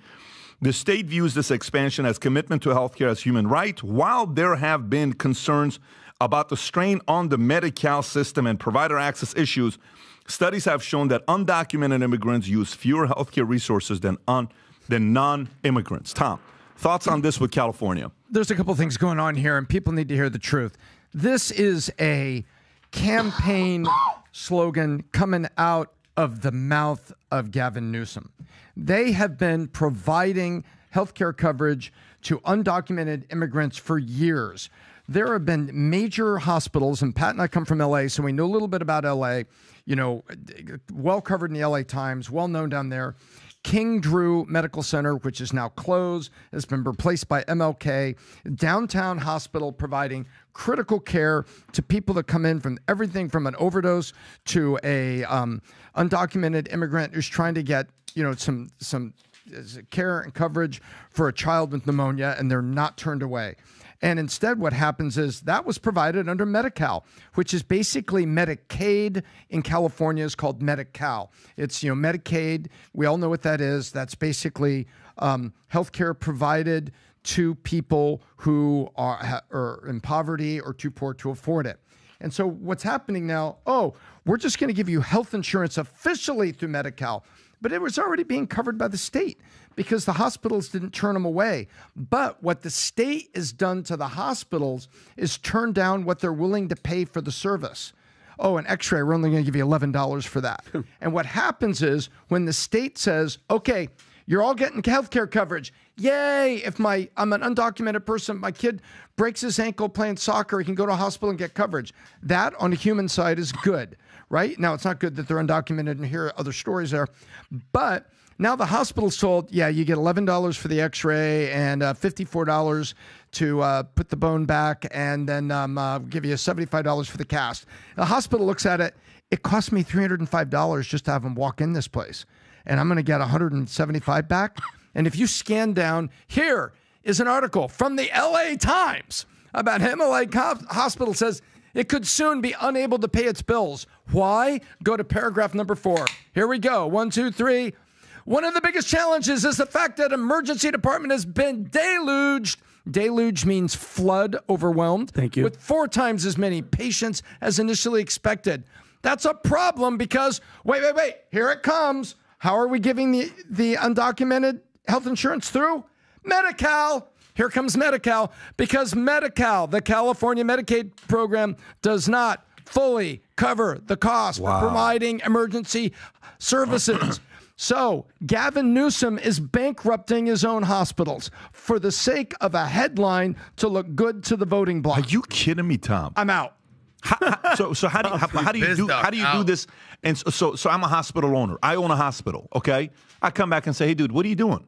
You own a hospital with a permit in California, and I will not sign your permit unless you take Medi-Cal and you take. How do you expect me to stay profitable, Gavin? I don't care. If you want your permit, Mr. Bet David, sign here. But how do I stay in business? That's not my problem, Mr. Bet David. I will pay you this much for the services. Then if that's the case, I think the hospitals are going to come together and they're going to say, you're out of your mind. They're going to have a conversation with them to say, you want us to shut down hospitals? King Drew went out of business and was replaced by MLK Hospital, a major hospital in the shadow of USC, in the shadow of UCLA.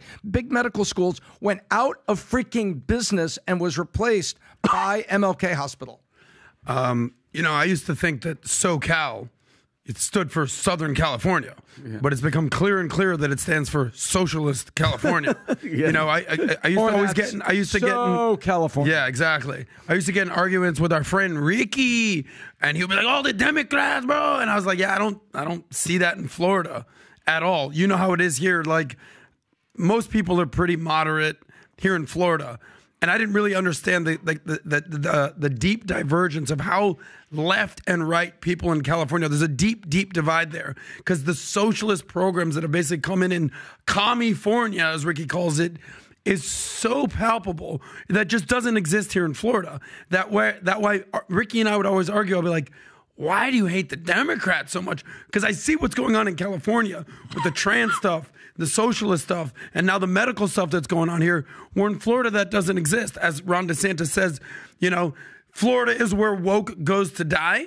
California is where woke goes to live. Okay? Yeah, right. Survive what's going on there. Everything that DeSantis did with basically the trans stuff and basically the commercials, we all know what happened right there. But when it comes to healthcare, obviously one of the biggest issues, Obamacare, Trump, John McCain, the thumbs down. Yeah. We all know what happened there. But, the question of whether healthcare is a right or a privilege, still unanswered. But what we do know on that is this, that government-run healthcare is a recipe for disaster.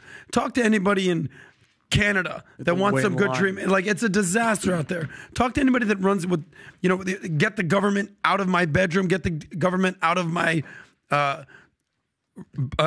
hospital room, anything that goes on with that. Universal healthcare would be a disaster. I didn't fully understand that situation from a national perspective, but let's look at California as a case example to see what happens. You got to keep your voters healthy, though. That's why he's doing it too. Private companies compete. You got to keep your voters healthy. I know, but listen, I said this jokingly earlier, but it's exactly what it is. So imagine if all of a sudden Apple started giving non-employees ID cards to enter the building. They're going to eat everything. So think about what I just said. Yeah. Hey, moving forward, Apple, a publicly held company, $3 trillion company, give or take, we're going to offer everybody in Cupertino an ID to come into our cafeteria, whether you're an employee or not. Tell me logically how that makes any sense. Purely logically. It doesn't make any sense. That's a perfect example. What do you mean you're going to offer immigrants who are not here legally the same benefits of the people that work to come here legally. Tell me how that ID card makes any sense. What is the big deal of me being a California resident? So if that doesn't work for a company, how does that work for a state? Well, those are two different things. How are they two different things? Who's still paying for it? Somebody has to pay for it. They're not coming here spending the money. Who's paying for it? Tax, you. I'm paying for it. You and I are paying for it. Yeah. But so, Pat, where's your empathy? Where's your heart? But that's what I'm saying. That's the argument. But here's my thing, though, and you just made a great point. The people of California are going to do nothing about it. What, you're just going to sit on your hands and not do shit? That's the people's responsibility to say, hell no, yeah, he's the governor. He makes the final decision. Where are the people at? You should be, California should be lining up, not for a climate protest and we're going to stay in the road because, the whales are dying. No, get in the goddamn streets. Sorry, that's the Lord's name in vain. Yeah. And fight for, are you crazy? I'm paying for somebody that doesn't belong in the country. But let me give you the good news at the very least. The good news is this. If you look at what's going on our border, no one's coming across. There's no caravans of people basically invading, running. That doesn't exist. It's Let me not go a into problem. that story, actually. Yeah. So why are we even worried about something like this, guys? Right. Drop so it. let's put this right at the end. And ladies and gentlemen, if you're not voting, you're an idiot, because when that hospital closes, that emergency room is not available for you with full health insurance and a credit card to pay the deductible. Bingo. Either.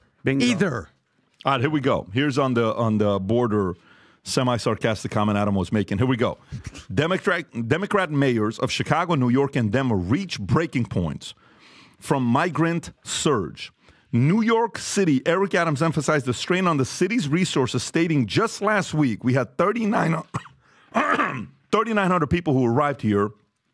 If you do the math, that's potentially 16,000 a week, 16,000 a week, a month, that we must feed, clothe, house, and educate. That is what the breaking point looks like. Chicago, Brandon Johnson highlights the economic burden on the city, saying, we have reached a critical point in that this mission that absent real significant intervention immediately, our local economies are not designed and built to respond to this kind of crisis. Oh, really? Oh, really?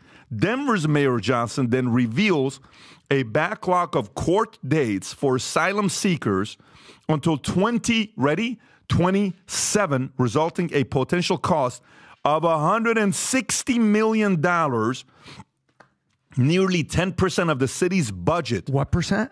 10% of the city's budget. Holy crap. Exactly. So then White House, of course, because this is not really that big of a deal. No. White House says border surge is not unusual. The White House downplays the current surge of migrants at the border, describing it as a seasonal phenomenon. Press Secretary Karine Jean-Pierre stated, and we're at a time of the year, where we're seeing more at the border. I mean, come on, folks, and it's not unusual.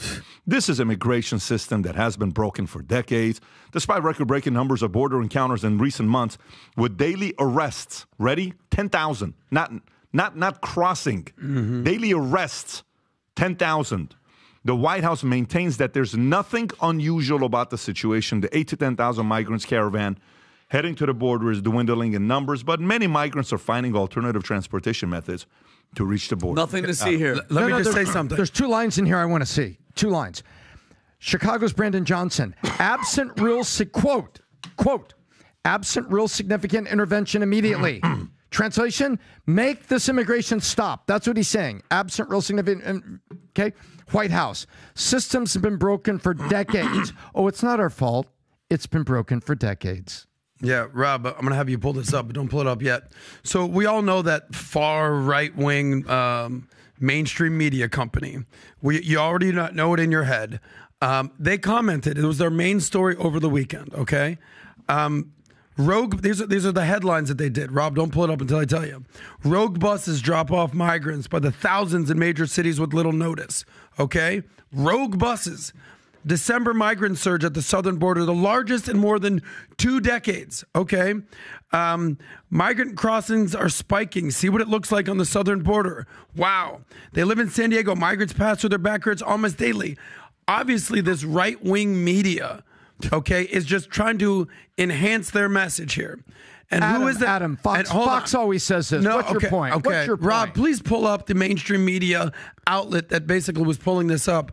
This was on the cover of CNN, guys. Rogue buses. Okay? This isn't your Fox News, Breitbart, Drudge Report reporting, okay? I assume. This is I'm so freaking sorry. CNN over the weekend basically saying, yeah, nothing to see here, guys? Yeah. No, there's something to see here. What it turns out to be is these sanctuary cities are basically hemorrhaging. They cannot take all these migrants. So when you see the White House and your good friend, your dear friend, Karine Jean-Pierre, basically say nothing to see here, numbers are not spiking. I'm sorry. Left-wing outlets, including CNN, are reporting this. Okay? James O'Keefe, Ashley St. Clair, friends of ours, they're going down to the border. They're seeing what's going on at the airports. They see what's happening. So the veil has been lifted, my friends. Oh, go ahead. Kush.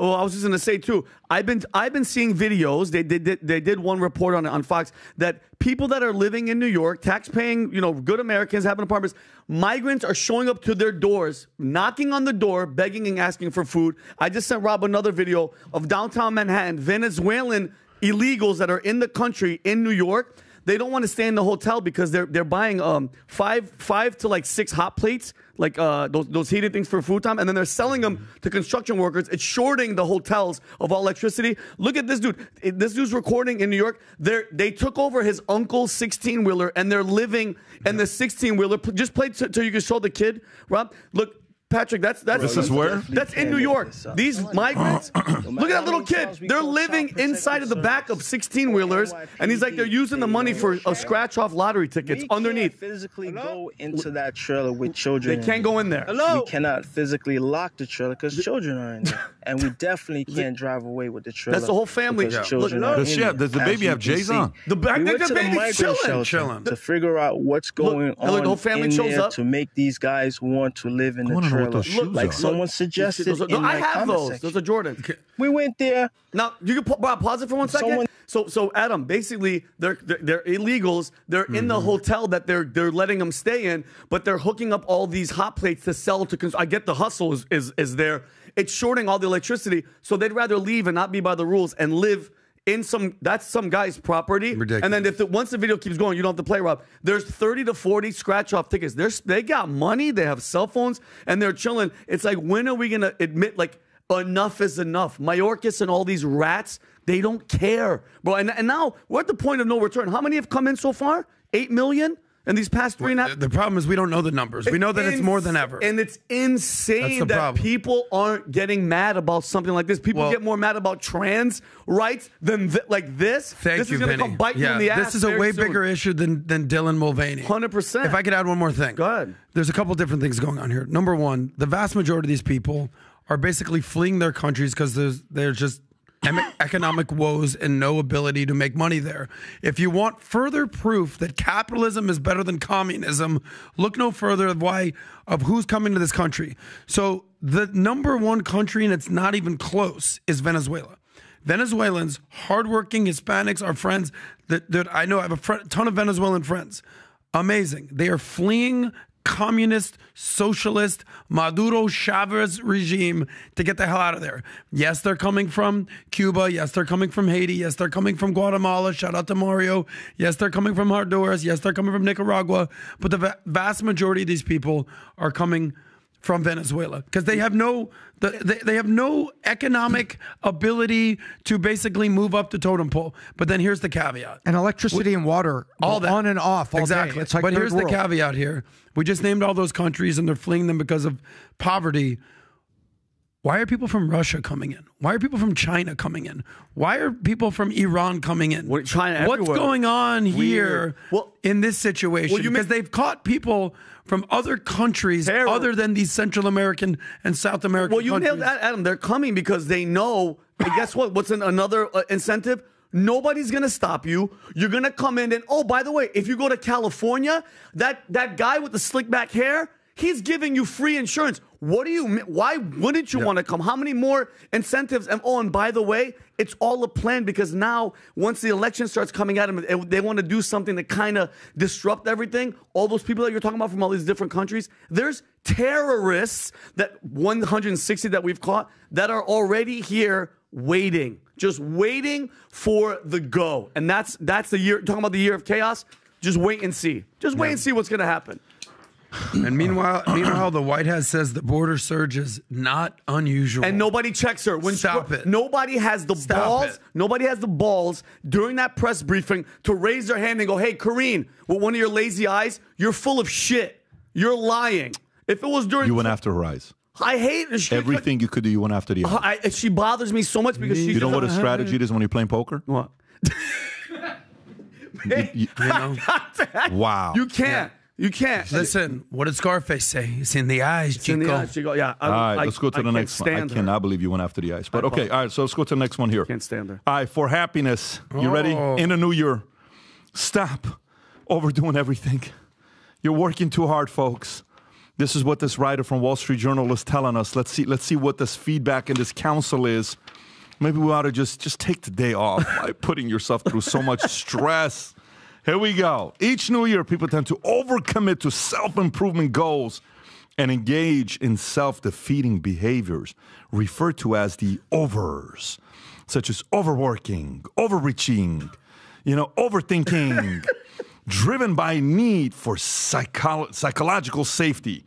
Research indicates that overachieving and overthinking do not necessarily lead to better performance. Instead, they are associated with mental and physical health issues such as anxiety, depression, and addiction. Overfunctioning can become a harmful cycle where the brain craves more overdoing. To break free, and by the way, I don't know how your body's feeling so far, but I want to meet this person. I want to leave. To break free from the grip of overs, individuals can set new boundaries, tolerate temporary discomfort, differentiate between danger and dislike, and recognize that they are ultimately responsible for their own sense of safety and well-being, leading to a healthier and more balanced life. Adam, why did you want this story? Look, there's a lot going on here.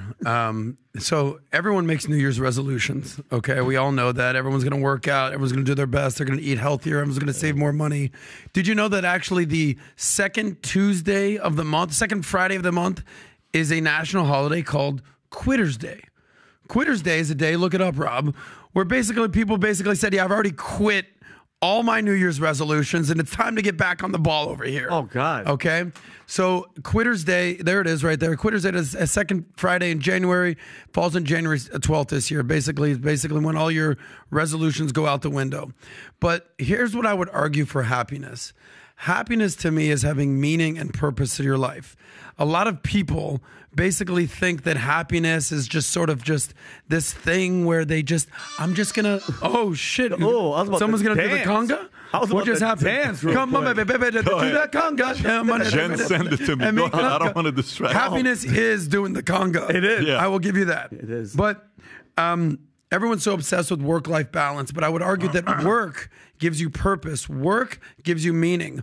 Work, basically working with a team, accomplishes something. So I might go on a little rant here right now. We talked about the COVID issue of being the sort of the generational health crisis of our time. There's a bigger health crisis that nobody's talking about, or at least we're not paying the most attention to it as we should, and that is the mental health crisis among the youth. Meet the Press, Kristen Welker, good friend of yours, Vin. I love her. She actually did a great expose of what's going on in this country, especially among the youth. The Surgeon General of America called it the youth mental health crisis, the defining public health issue of our time. Here's some numbers for you when we talk about happiness, work-life balance. This is why you need meaning and purpose in your life. The lifetime depression rates in 2015 were 19%. 2023, 29%. Whoa. Okay? Adults who say a family member has experienced severe mental health crisis, 51% of adults here in America today. U.S. suicides, all-time high in 2023. 12 million adults have thought about suicide and 1.7 have attempted suicide. But, okay, veterans. You guys have two veterans right here. The Veterans Crisis Line has a record number of calls this year. When you talk about depression, anxiety, whether it's made up, whether it's real, it's pervasive in this country at this point. But the reason there's a youth mental health crisis, it all comes down to social media, as this is what they've attributed to. Persistent feelings of sadness and hopelessness among teenagers in high school. 57% of young women. 57%, 29% of men. So double women, okay? 42 states here in America, their attorney generals, 42 out of 50 states in America have sued Meta because they're the owner of Facebook, they're the owner of Instagram. We know this. They have sued Meta for basically what they've done with Instagram and Facebook. 95% of kids under 17, teenagers, use social media. 35% use it constantly. So when we talk about these crises, these health crises, the whatever happened with COVID, the biggest problem, what's happening with America's youth. So I know this is a conversation about happiness, but happiness comes from having meaning and purpose in your life. And a lot of young people don't have jobs. They don't have careers. They're still in high school and they're on social media every single day and they're just not happy. Absolutely. I agree. For happiness in the new year, stop overdoing things. America, start with your kids and put them on time budgets on social media and online. Living online and staring into the digital box for their ratifications and for their affirmation, which is what likes, followership, and everything else about social media is about, is why those 42 AGs went after Meta for good reason. It's time to build a thing called, what's it called? A relationship.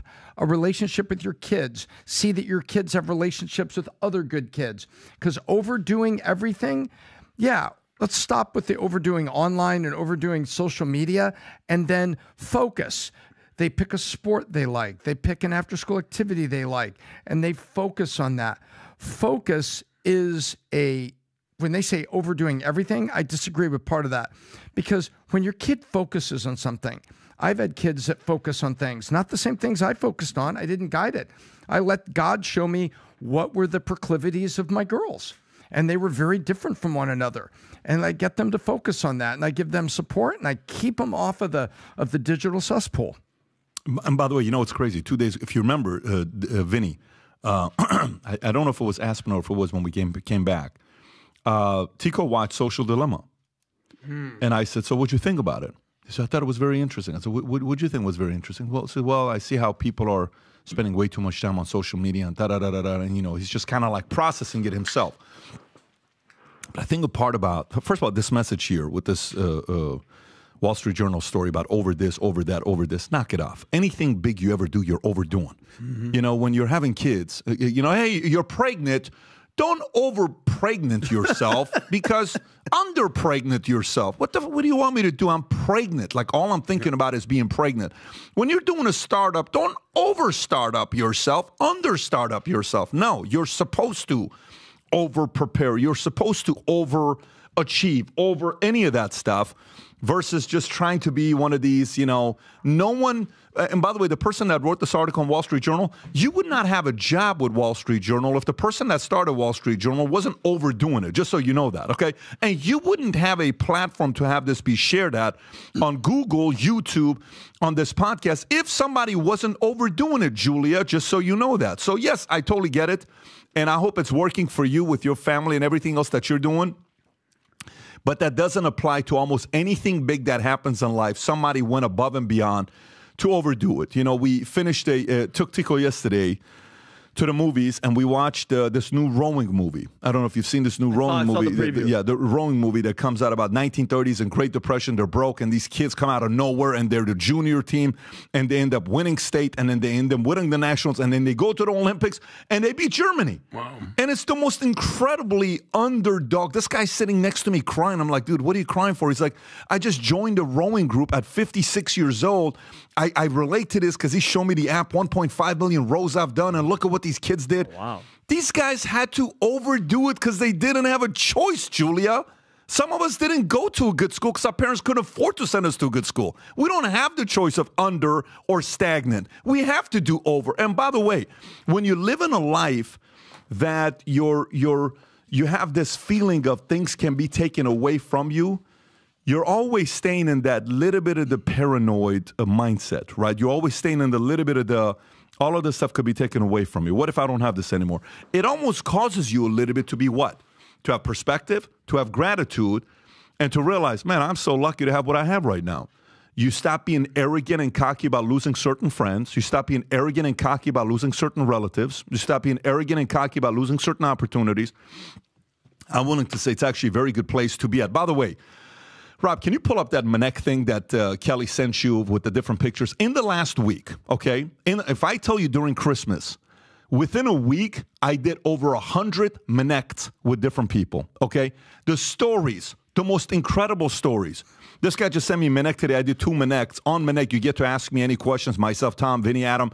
Any questions you may have, you can send it in a text or an audio or a FaceTime and have a conversation with. One guy wanted to ask about, hey, you know, I'm a $500 million company I've built. What do I do right now with the next phase that I want to go through, exit? This other guy sends me a message today.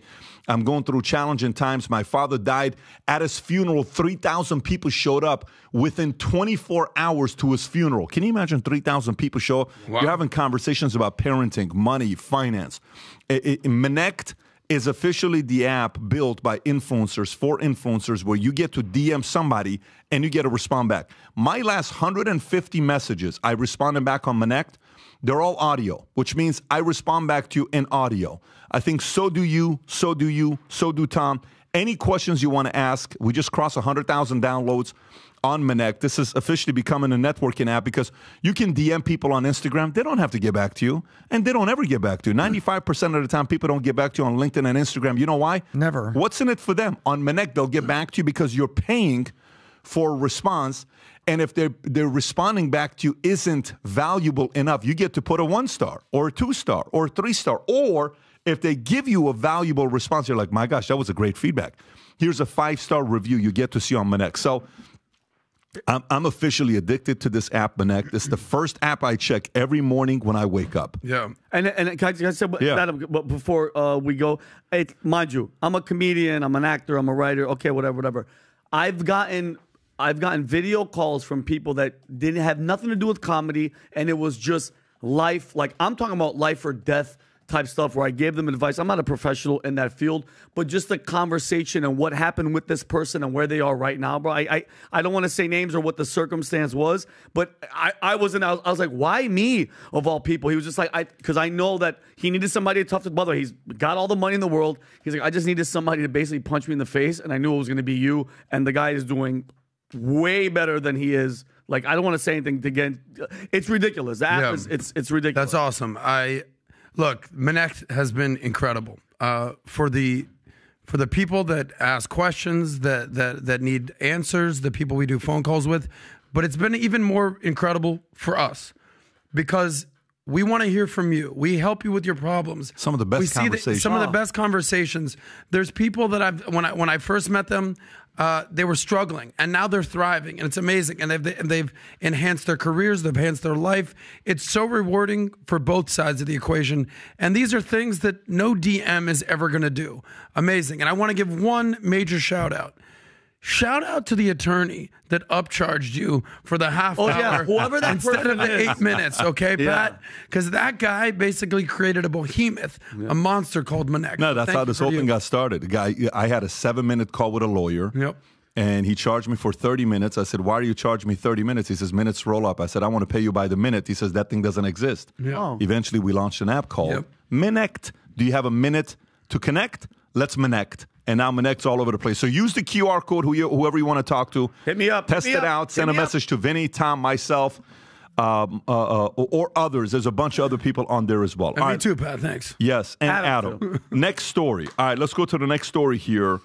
And we can go to, let's go to the boxing one. USA Boxing to allow trans women to compete against female boxers. What?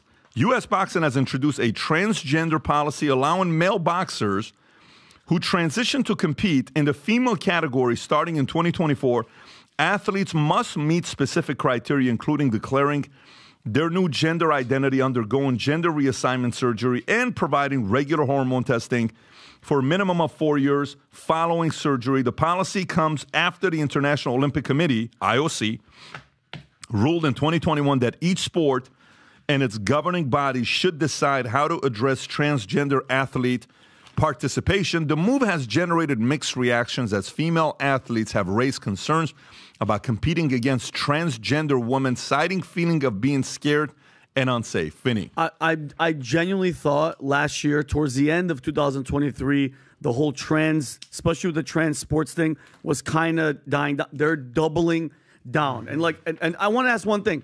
So, well, let me tell you the actual policy. So minors under the age of 18 must compete as their birth gender. All right, thank God they're at least doing that. And weight classes outlined in the boxing rule book. USA Boxing will only communicate with minors with the parent or legal guardian present. But for boxers over the age of 18, that's 18 years on your birthday, a boxer who transitions from male to female is eligible to compete in the female category under these following conditions. Ready?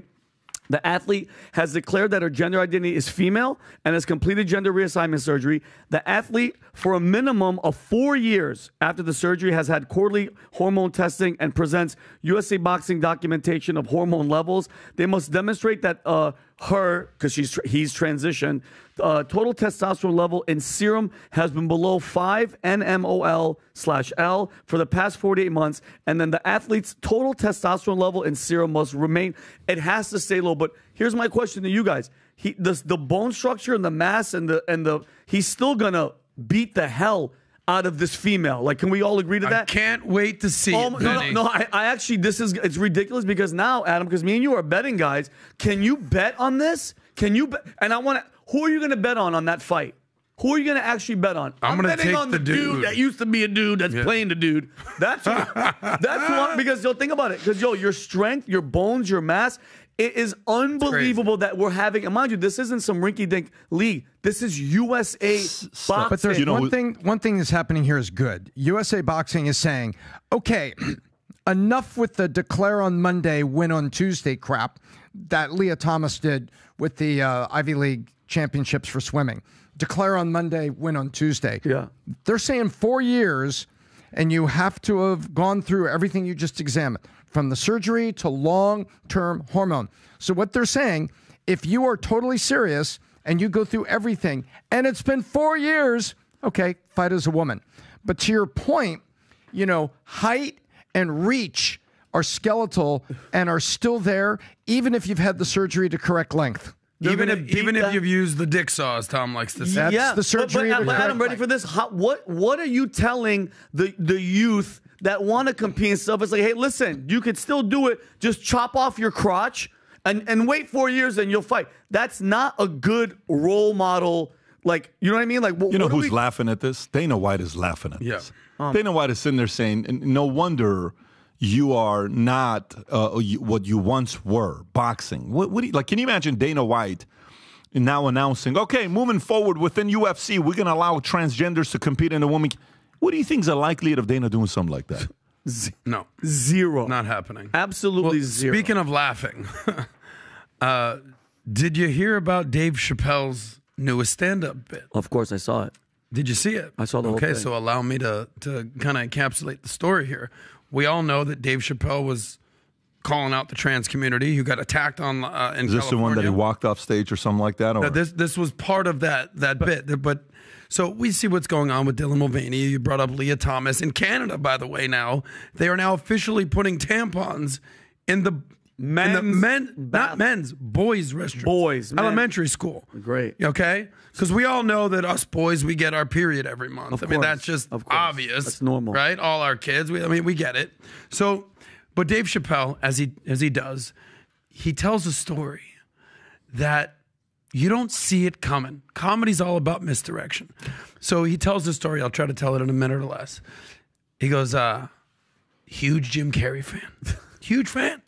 I never met Jim Carrey, but my buddy, the late, great Norm Macdonald, was doing a movie with Jim Carrey. And he goes, hey, man, you want to meet Jim Carrey? Yeah, I would love to. But they didn't tell me that he was filming a movie at the time. Man on the Moon. What was the movie? It was Man on the Moon. Now, I know you're a method actor. Yeah. Jim Carrey got so into this role that even when they said cut, he was still him. He still was Andy Kaufman. Yep. Amazing comedian. Yep. Jim Carrey's hero. So he played him in a movie. So nobody told Dave Chappelle that Jim Carrey was not breaking, the Andy Kaufman thing.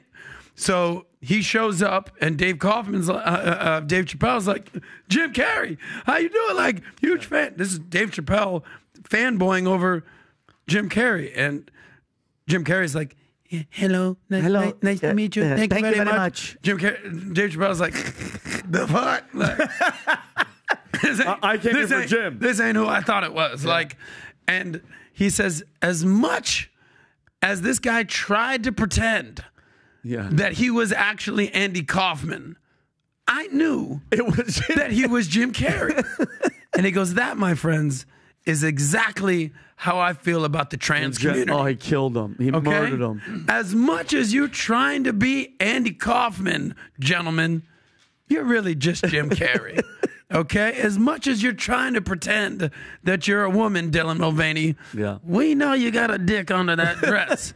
Nobody's buying it, especially Dave Chappelle. Yep. So only as Dave Chappelle can do these types of things. And by the way, he can sell beer, but he can't box. And by the way, that leads to, you're hearing when you told the tampon story, you're not kidding about that story, right? Canada passes laws requiring tampons in male bathrooms. They passed laws to allow tampons in male bathrooms. It's about time. I mean, I was going to start saying something. I know Canadians. I can't. So let me read this to you. The government of Canada, under the tutelage of Prime Minister Justin Trudeau, has passed a law requiring all employees to provide menstrual products or tampons in all federally regulated workplaces. The regulations specify that menstrual products must be in all toilet rooms, regardless of their marked genders. This means that every female-identified, male-identified, and all gender toilet rooms will need to have menstrual products. The Canadian government's website reads, it explains that unrestricted access to menstrual products provides greater protection for menstruating employees and makes sure that they feel safe to use a toilet room. The best reflects their gender. It further mandates that all employees must ensure the presence of a disposal container of tampons in all restrooms. Tom, when you hear the story about as a Canadian yourself, how much do you support Justin Trudeau's decision here? You like it, Justin Trudeau is bonkers. And the provinces I line up with, going to Alberta, where there's a lot of oil and beef. Hello, Albertans. Hello, Calgary.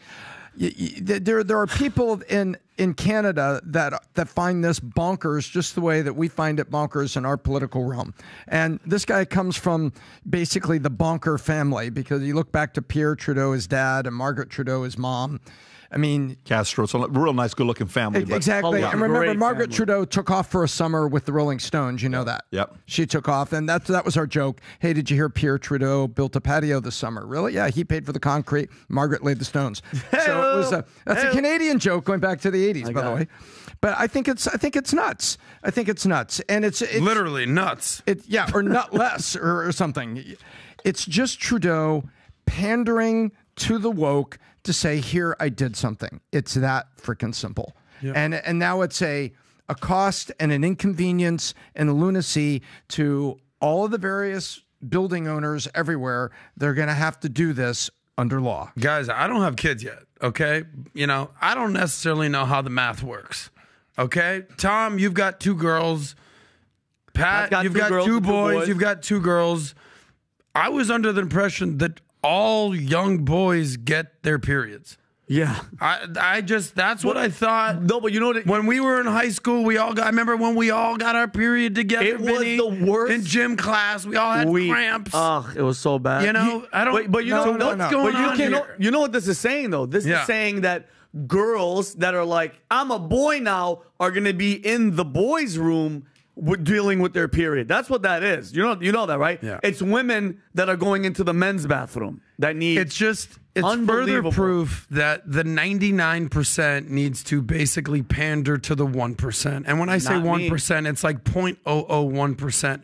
When are we going to start living in reality? We're not. When young boys have tampons and menstrual utensils to basically, when they walk into a room, when a 10-year-old boy, a 12-year-old boy who literally has no clue what the hell that is, they're just going to be throwing them at each other, spitting them at each other. Like, It's going to be satire of the highest level. This is the movie. We are living in the movie Idiocracy. If you haven't seen that movie, it's a sim. It's a sim. Go watch that movie, and it's literally what is going to happen. Like, we're almost there, but it's unbelievable that. By the way, with all the problems that idiot did, with all the truckers and everything that Canada's dealing with, that's on your priority list. That's what you want to do. Shame on that. But Canadians hate that. Tampons great again. Let me tell you, trash-talking athletes everywhere will say it, right? You can be a little bitch, but you're not a girl. Exactly. Ooh, damn. Tom went there. Mic drop. Wow, Bailey Brooke, earmuffs, please. That earmuffs.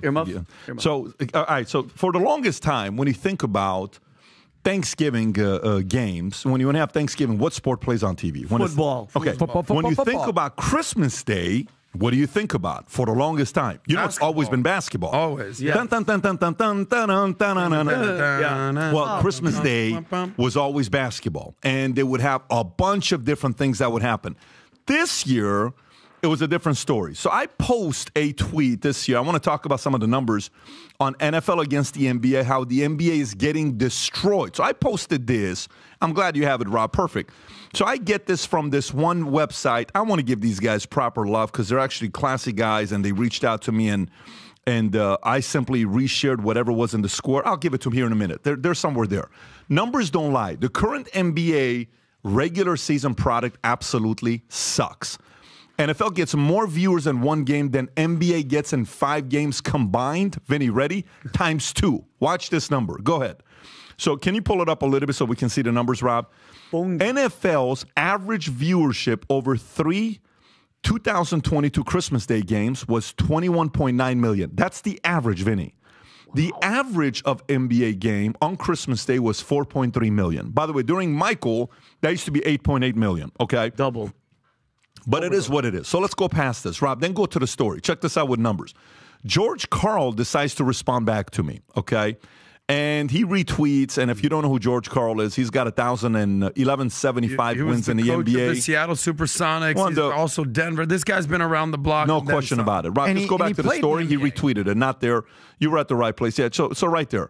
So here's a couple other stats from George Karl, the coach. By the way, as an MLB owner, your product sucks worse than any major sport. 450 million basketball play basketball around the world, and the number's skyrocketing while 5 million people around the world play football, and that number's plummeting. Numbers don't lie. So numbers don't lie. The current, okay, so then I responded back to him as well. They can go a little lower. There's more exchange. But let me show the numbers. Go up, Robert, right there. All right, watch this, guys.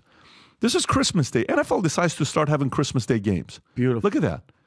Raiders-Chiefs, 29.17 million. Damn. Giants-Eagles, 29.02. I thought Ravens-49ers would have been the most. 27.23 million. Look at the NBA games on Christmas Day. Bucks-Knicks, 2.5 million. Warriors-Nuggets, 4.1 million. Celtics-Lakers, Vinny, Christmas Day. 5 million, that's it. 76ers Heat, only 1.3 million. And Mavs Sun, you're talking about Luka against Booker, against, Durant. 1.5 million people. You combine all the NBA games together times 2, it still doesn't beat an NFL game. One game. Now, the Heat are the defending conference champion, Jimmy Buckets, right? Nobody cared. Now keep going lower. Now watch this. Jimmy didn't even play that So game. it gets worse. It gets worse when I'm comparing those. So another guy responds back and he says, that's not fair because the NBA plays 82 regular game seasons and the NFL only plays 17. I said, no problem. Let's do that. If the NBA averages 4.3 million views per game in the regular season, the NFL averages 21.9. 82 times 4.3 equals 352 million views. The NFL only plays 17. 17 times 21.9 equals what? 372 million people. George Karl, being the fact that he's a basketball guy, I told Coach Karl, that's like a basketball player taking only 17 shots, scoring more points than the other guy that took 82 shots. Pretty embarrassing. Go a little lower, okay, when it comes down to the dollars. Keep going. When it comes down to dollars, I think it's a little bit above that with the dollars, okay? Here's a revenue. 2022, NFL took in $17 billion revenue. MLB, the boring sports that he's talking about, $10.5 billion. NBA took $9.6 billion. And MLS, that's a small little product that's coming up. It's at $1.5 billion. NHL is at $4.9 billion. He asks, I explain why I think this is happening. Number one, every league has to decide who its number one customers. I think in the NBA, the number one customer is the player. They've shit on the customers. They've shit on fans. They've shit on clients that wanted that father that can only spend $600 a year to go to a game to watch LeBron play. He's probably taking a day off that day. That father that wants to take his kid that he can only afford to go watch one game, that guy's not going to play 82 games a season. Are you out of your mind? Zion takes every other game off, and he's getting paid the kind of money that he's getting paid. Number two, the NBA contracts protect players more than owners. And last but not least, point number three, Rob, if you want to go to number three, if it's still there or not, the NBA went woke during COVID and became a 100% political organization. Once it happened, you know what happened to their viewership last 10 years? They lost 50% of their viewership the last 10 years. Do you know what is the most viewed finals game of all time? Michael Jordan, 1998 against the Utah Jazz. 38 million people watched. Was it Game 6 when he had the flu? Yeah, when he pushed off, it wasn't 30, yeah, Russell. 36, 37, 38 million people. You know how many people watched the last finals game? Game 5 or Game 6? 12 million people, 13 million people. The NBA product is dead as of today. So now, sports, business, all that stuff. Tom, I'm going to go to you first. Then I'm going to go to you. Your thoughts on what's causing NBA to do this? Is it dead? Is it NFL that much of a better product? What's going on with the NBA today? The NBA, it is true that all around the world, you need, 5 pairs of sneakers and a ball, and you can play basketball. And so there's a lot of things happening globally. But here in the U.S. market, and let's just talk about the U.S. market, it's everything you just said. It doesn't represent, it's not aspirational for the fan. I can't remember the last time I paid for tickets, and I used to pay for tickets all the time to go see the Lakers play. Hey, Dallas is in town. This is, oh my gosh, let's go see Dirk. And I loved it. And by the way, I haven't taken my kids to NBA games. And I think they've lost the heart of the American consumer, and they're running around the world to find new markets to make up for it. Because I think they know the issue they got. Adam Silver knows what's going on. That's why they're trying to open up China so much. That's why they focus on all this international open up, because they see what's happening. And they can say, oh, well, the shift to streaming and cable and all the cable companies going out and then Hulu and YouTube TV. Really? NFL hasn't had any problems with viewership. It's back. MLB has had a couple strikes that have really that missed one World Series back in history, and baseball has always come back eventually because they know the customer and they're coming to the customer to put a great package out there. But for all the reasons you've talked about, the NBA doesn't care. They're just going for rights markets. The NBA is running around trying to earn rights money on global television, and there is a global appeal to the sport and to the U.S. fan. I have an idea on when it's going to change. I have an idea when it's going to change, but go ahead. Well, there's a lot going on here, and I mean this in the most respectful of ways. I think you stated the obvious. I think we know that the NFL is the behemoth that is now officially America's sport, is no longer baseball. But what I applaud is you put the numbers behind it. You put in the work. It's like we had Usman here the other day. Amazing fighter, right? Awesome, ridiculous. Sure. I was like, what would happen if you fought Nagano? He's like, nah, bro, I'm not. Like, a heavyweight versus a middleweight or a lightweight, it's not a fair fight. Yeah. The NFL, especially on Christmas, during the NBA on Christmas, it's not a fair fight. Nobody gives a shit about the NBA right now. Nobody gives a shit about the NBA basically until April, when the playoffs basically start, May, and then it starts happening, and then the finals is typically in June. Right now, we're in the end of the NFL season. Basically, people are jockeying for positions over the next few weeks. Next week is week 18. It used to be 16 weeks, 17 weeks. Now it's 18. So there's so much stuff going on here. If you look at the world's most expensive sports franchises, 7 out of the top 10 are NFL teams. There's only 3 non-NFL related teams in the top 10. One, we know a guy that's a part owner of one of them called the Yankees. Then you got the most expensive fortune. Number 1 is Dallas. That's not even far. You got Yankees, this is baseball. Golden State, which they basically have skyrocketed over the last decades thanks to Steph Curry. And then it's all NFL teams. Patriots, Rams, Giants, Bears, Raiders. And then at the end of the list is who's the number Knicks 8? right there. Oh, my gosh. Yeah, Las Vegas Raiders. So, but NFL is, there's only one sport that has a day, the holiest day of the week, some may say, that is dedicated now to the NFL. Okay? There's no day dedicated to the NBA. There's no day dedicated to baseball. Sunday is dedicated to one sport. And by the way, Saturday is dedicated to college football as well. By the way, shout out to the Michigan Wolverines going to the national championship versus Washington right there. But football is America's sport. Days are dedicated for it, and you put the numbers behind it. And of course, someone like George Karl, I'm still NBA waiting coach, on. I'm going to push back, bro. For 5 minutes, I'm waiting for a push. But there's no pushback. Oh, there's no pushback. There's no pushback. I'm just saying you stated the obvious. Everyone knew this, but you put the math behind it. By the way, let me ask you a question. What is a more, Rob, can you put this as a poll? What's a more exciting product that you like to play? Okay, watch this. Just a viewer. What product do you like to play more? Put soccer, put baseball, put basketball, put football. Not MLB, NFL. Just what game do you like to play? Okay, I don't want us to answer because we'll influence it. I just want to know what's going to happen within the first few minutes because I'm willing to tell you if you have any opinions on this. Do you have anything about this whole situation? Yeah, because you touched on it for one point, but I think we kind of just mulled over it.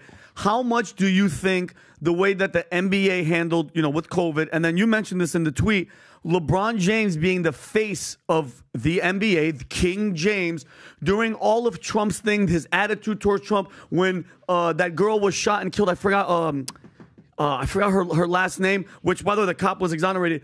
LeBron James tweeted and called for violence. He goes, "You're next." Oh, Brianna. How much of that woke kneeling for the national anthem? Hold on, that anti-American sentiment. Just recently, he walked into to a game, sat on his ass, and didn't do anything. A lesson learned from the Dylan Mulvaney. Well, America. We don't like that crap. We don't like that anti-American stuff. We don't want you pushing your gender crap on beer.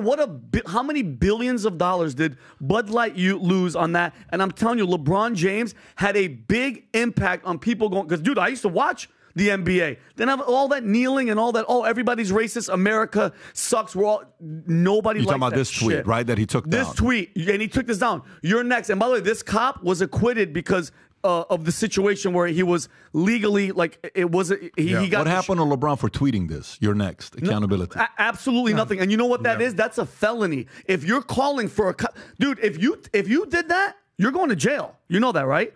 If you pointed a picture of a cop who's under investigation for a homicide and you say you're next, you're calling for violence for that cop. Patrick, that's a felony. Yeah. Are you crazy? So, do you guys think that's a? He's going to retire at some point, and I can't wait. No, I think that's going to. I have two things here. Two things is going to change the game of NBA. By the way, what's the voting, Rob? I'm just curious to know what people are saying. What's the? If the answer is soccer, I'm going to be so disappointed. Then get ready to be disappointed. 35% for soccer. 26% for basketball, 25% for football, and 14% for baseball. Okay, so baseball is last. Okay, fine. Watch this. Here's what I will tell you. I think two things are holding the NBA back. LeBron James and Adam Silver, period. Bingo. Because David Stern was a boss. You feared him. He was a liberal. He went to Columbia. I believe he went to one of those liberal schools. Can you check to see what schools David Stern went to? Type in David Stern because almost every one of these guys, they're pretty much liberal guys that went to zoom in. What law school? Rutgers and Columbia. There you go. Yeah, he went to Columbia. And then go to Adam Silver to see where Adam Silver went to school. I'm curious because Harvard. Adam Silver went to, I think, also the same. Zoom in. He went to Chicago and Duke. Okay, he went to Duke. Good for him. So for me, these two guys are part of the problem. Because Adam Silver fell for a con organization called BLM, and they wrapped BLM all over the place, and we found that afterwards. That was a con job. Okay, those guys fooled you, Adam Silver. And you were naive, and you fell for it. And number two is LeBron James is a divisive face of the NBA. You know, when you think about a face of the NBA, you know who you want? You want somebody like who's that Paul guy? Who's Giannis. Giannis is you want a Giannis, you want a Brady, you want a Michael, you want a Kobe. You know what Jordan did when it came down to an event that happened with cops shooting and back and forth? He gave both, I think it was a Chicago PD and a black nonprofit organization. He gave each of them $5 million. Oh. You know what he's trying to say? Hey, here's where I am. Okay, I support both. Is that right there? Can you Google that? Michael Jordan pledges to give $5 million to African American Museum, and he gave $5 million to, I believe, to a police precinct. No, to a police, some kind of charity that he gave it to, organization to. LeBron is divisive. He makes the game unattractive. He makes it unattractive to watch, unattractive to follow. I haven't followed the Lakers ever since this guy joined the Lakers. I'm just not right there. Is this the one? Yeah, Michael Jordan donates $1 million each to Institute of Community Police Relations and NAACP. You know what he's saying to you? Hey, guys, both of you are important. Go do your thing. Here's $1 million. Yep. NAACP and Community Police Relations. I respect the cops. I respect.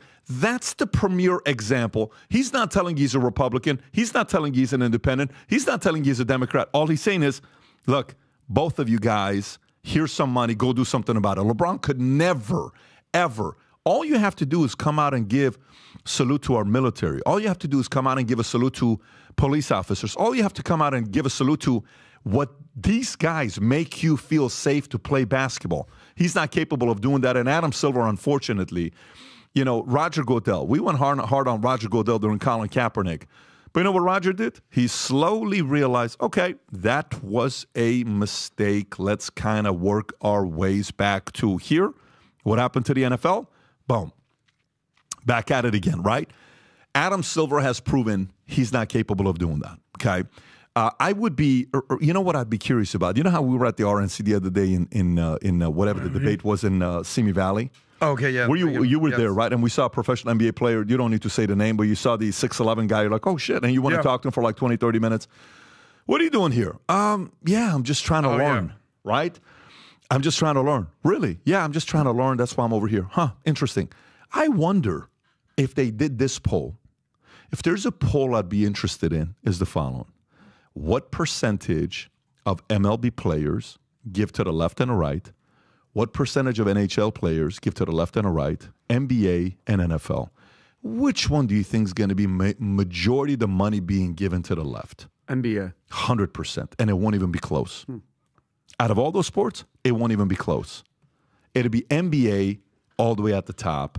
Majority money being given to Democrats. Yep. And it makes sense. Yep. It's a turnoff of a product. And LeBron has that, is rich and that victim, when you talked about this with Tico and Dylan, that victimhood mentality. Oh, it's like, bro, relax, because you're not a victim and you're making everybody feel like they're a victim, bro. Americans are tired. Can we talk about a real victim to finish this podcast up so we can go? Yeah. Let's talk about a real victim. Rob, can you pull up this victim deer in Aspen video that I sent you? Can you set this up, Pat? Can we set this up? Yeah, go ahead and set it up. It's very important. And then you take it. Go ahead. So we're in Aspen. The house that this guy, and dude, one of the best Christmases I've had, and I love you for inviting me. Man. This house is like the Dumb and Dumber. It's like the sickest house. Bro, it's snowing, it's skiing, it's everything. We're already going to go ski, all right? We're en route. Mario is going with Ethan, and they're leaving. Ethan, his son, looks back and goes, hey, Dad, I think, because there's a pool, there's everything. There's a lake. It's kind of iced over, and he goes, I think a deer just fell in the lake, and Mario's already leaving. He's like, what? He's like, are you kidding? He goes, no, I'm telling you, a deer. Mario turns around, gets out. The chef, Alper, he comes out and he's recording this. And just to throw this out there, Mario is in Aspen. He's a Guatemalan dude, okay? And out of nowhere, he yells at Ethan. He's like, bro, go get a rope. And then, Pat, I'll let you take the story. He gets the rope and then play it from here. Go ahead, Rob. Just play it from right here. Press Mario, there's Watch deer. this. A deer fell in This is in Aspen. Yeah. Go ahead. Watch this. Okay. Look. That's Mario walking. By the way, that lake, he steps on that, he's going down. He's going. That's the deer. Listen. One lasso throw. One lasso.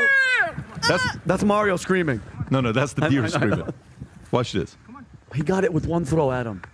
Lasso. Do you need help? That's Alper. How the hell did Mario He's on the ledge. He's on the edge of the ice. That's the most dangerous part. Good job. Dude. Well, now we know how deer sound. Look at this, dude. Oh, it's amazing, Mario, bro. Freaking dude.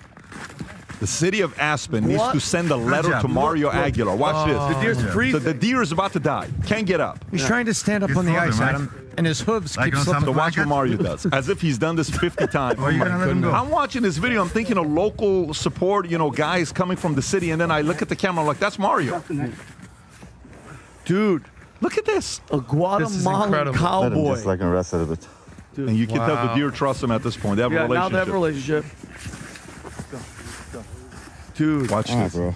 Watch this. Slow down. You good? Let me guess. A hunter he runs into a fence.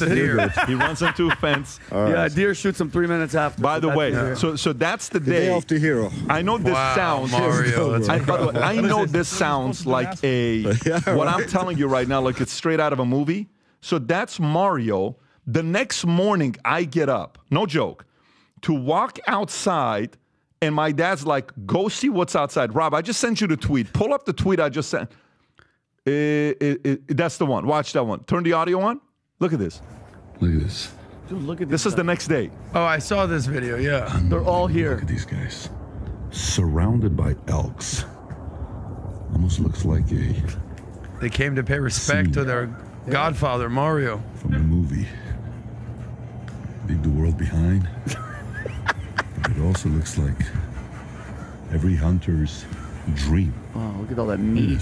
Is that James Earl Jones' voice, or is that you, PBD? A couple hundred. By the way, there's 200 of them outside. Easily. They gave a prayer. They saluted at Mario. They made a certain unique chant, and they're just saying, "We just want to thank on behalf of the elk and the deer community. Thank you, Mario." I don't think people. You can stop her. I don't think people realize Mario has never taken a rope and lassoed in his life. He threw it in one shot. If he doesn't get it in that one shot, that deer is dead. I don't even know if Mario's ever even been around a deer. No, dude. And then mind you, he's on the edge of the water, which is the most dangerous. And then he's like, "Ethan, come over here. Come add to this danger." By the way, if they go in, it's a wrap. They don't know how to get out of that. Let me tell you something. All right, I'm not gonna say any. Mario just became a father. Yes. Okay.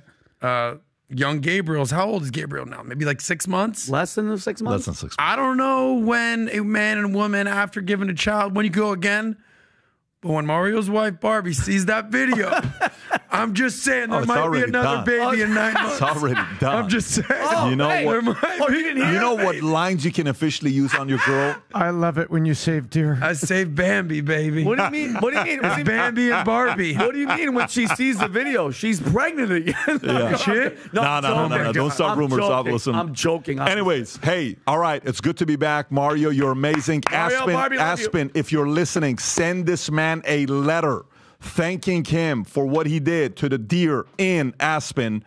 Folks, Happy New Year to you. You already heard what I said at the beginning of it on Future Looks Bright. This is going to be a very weird year.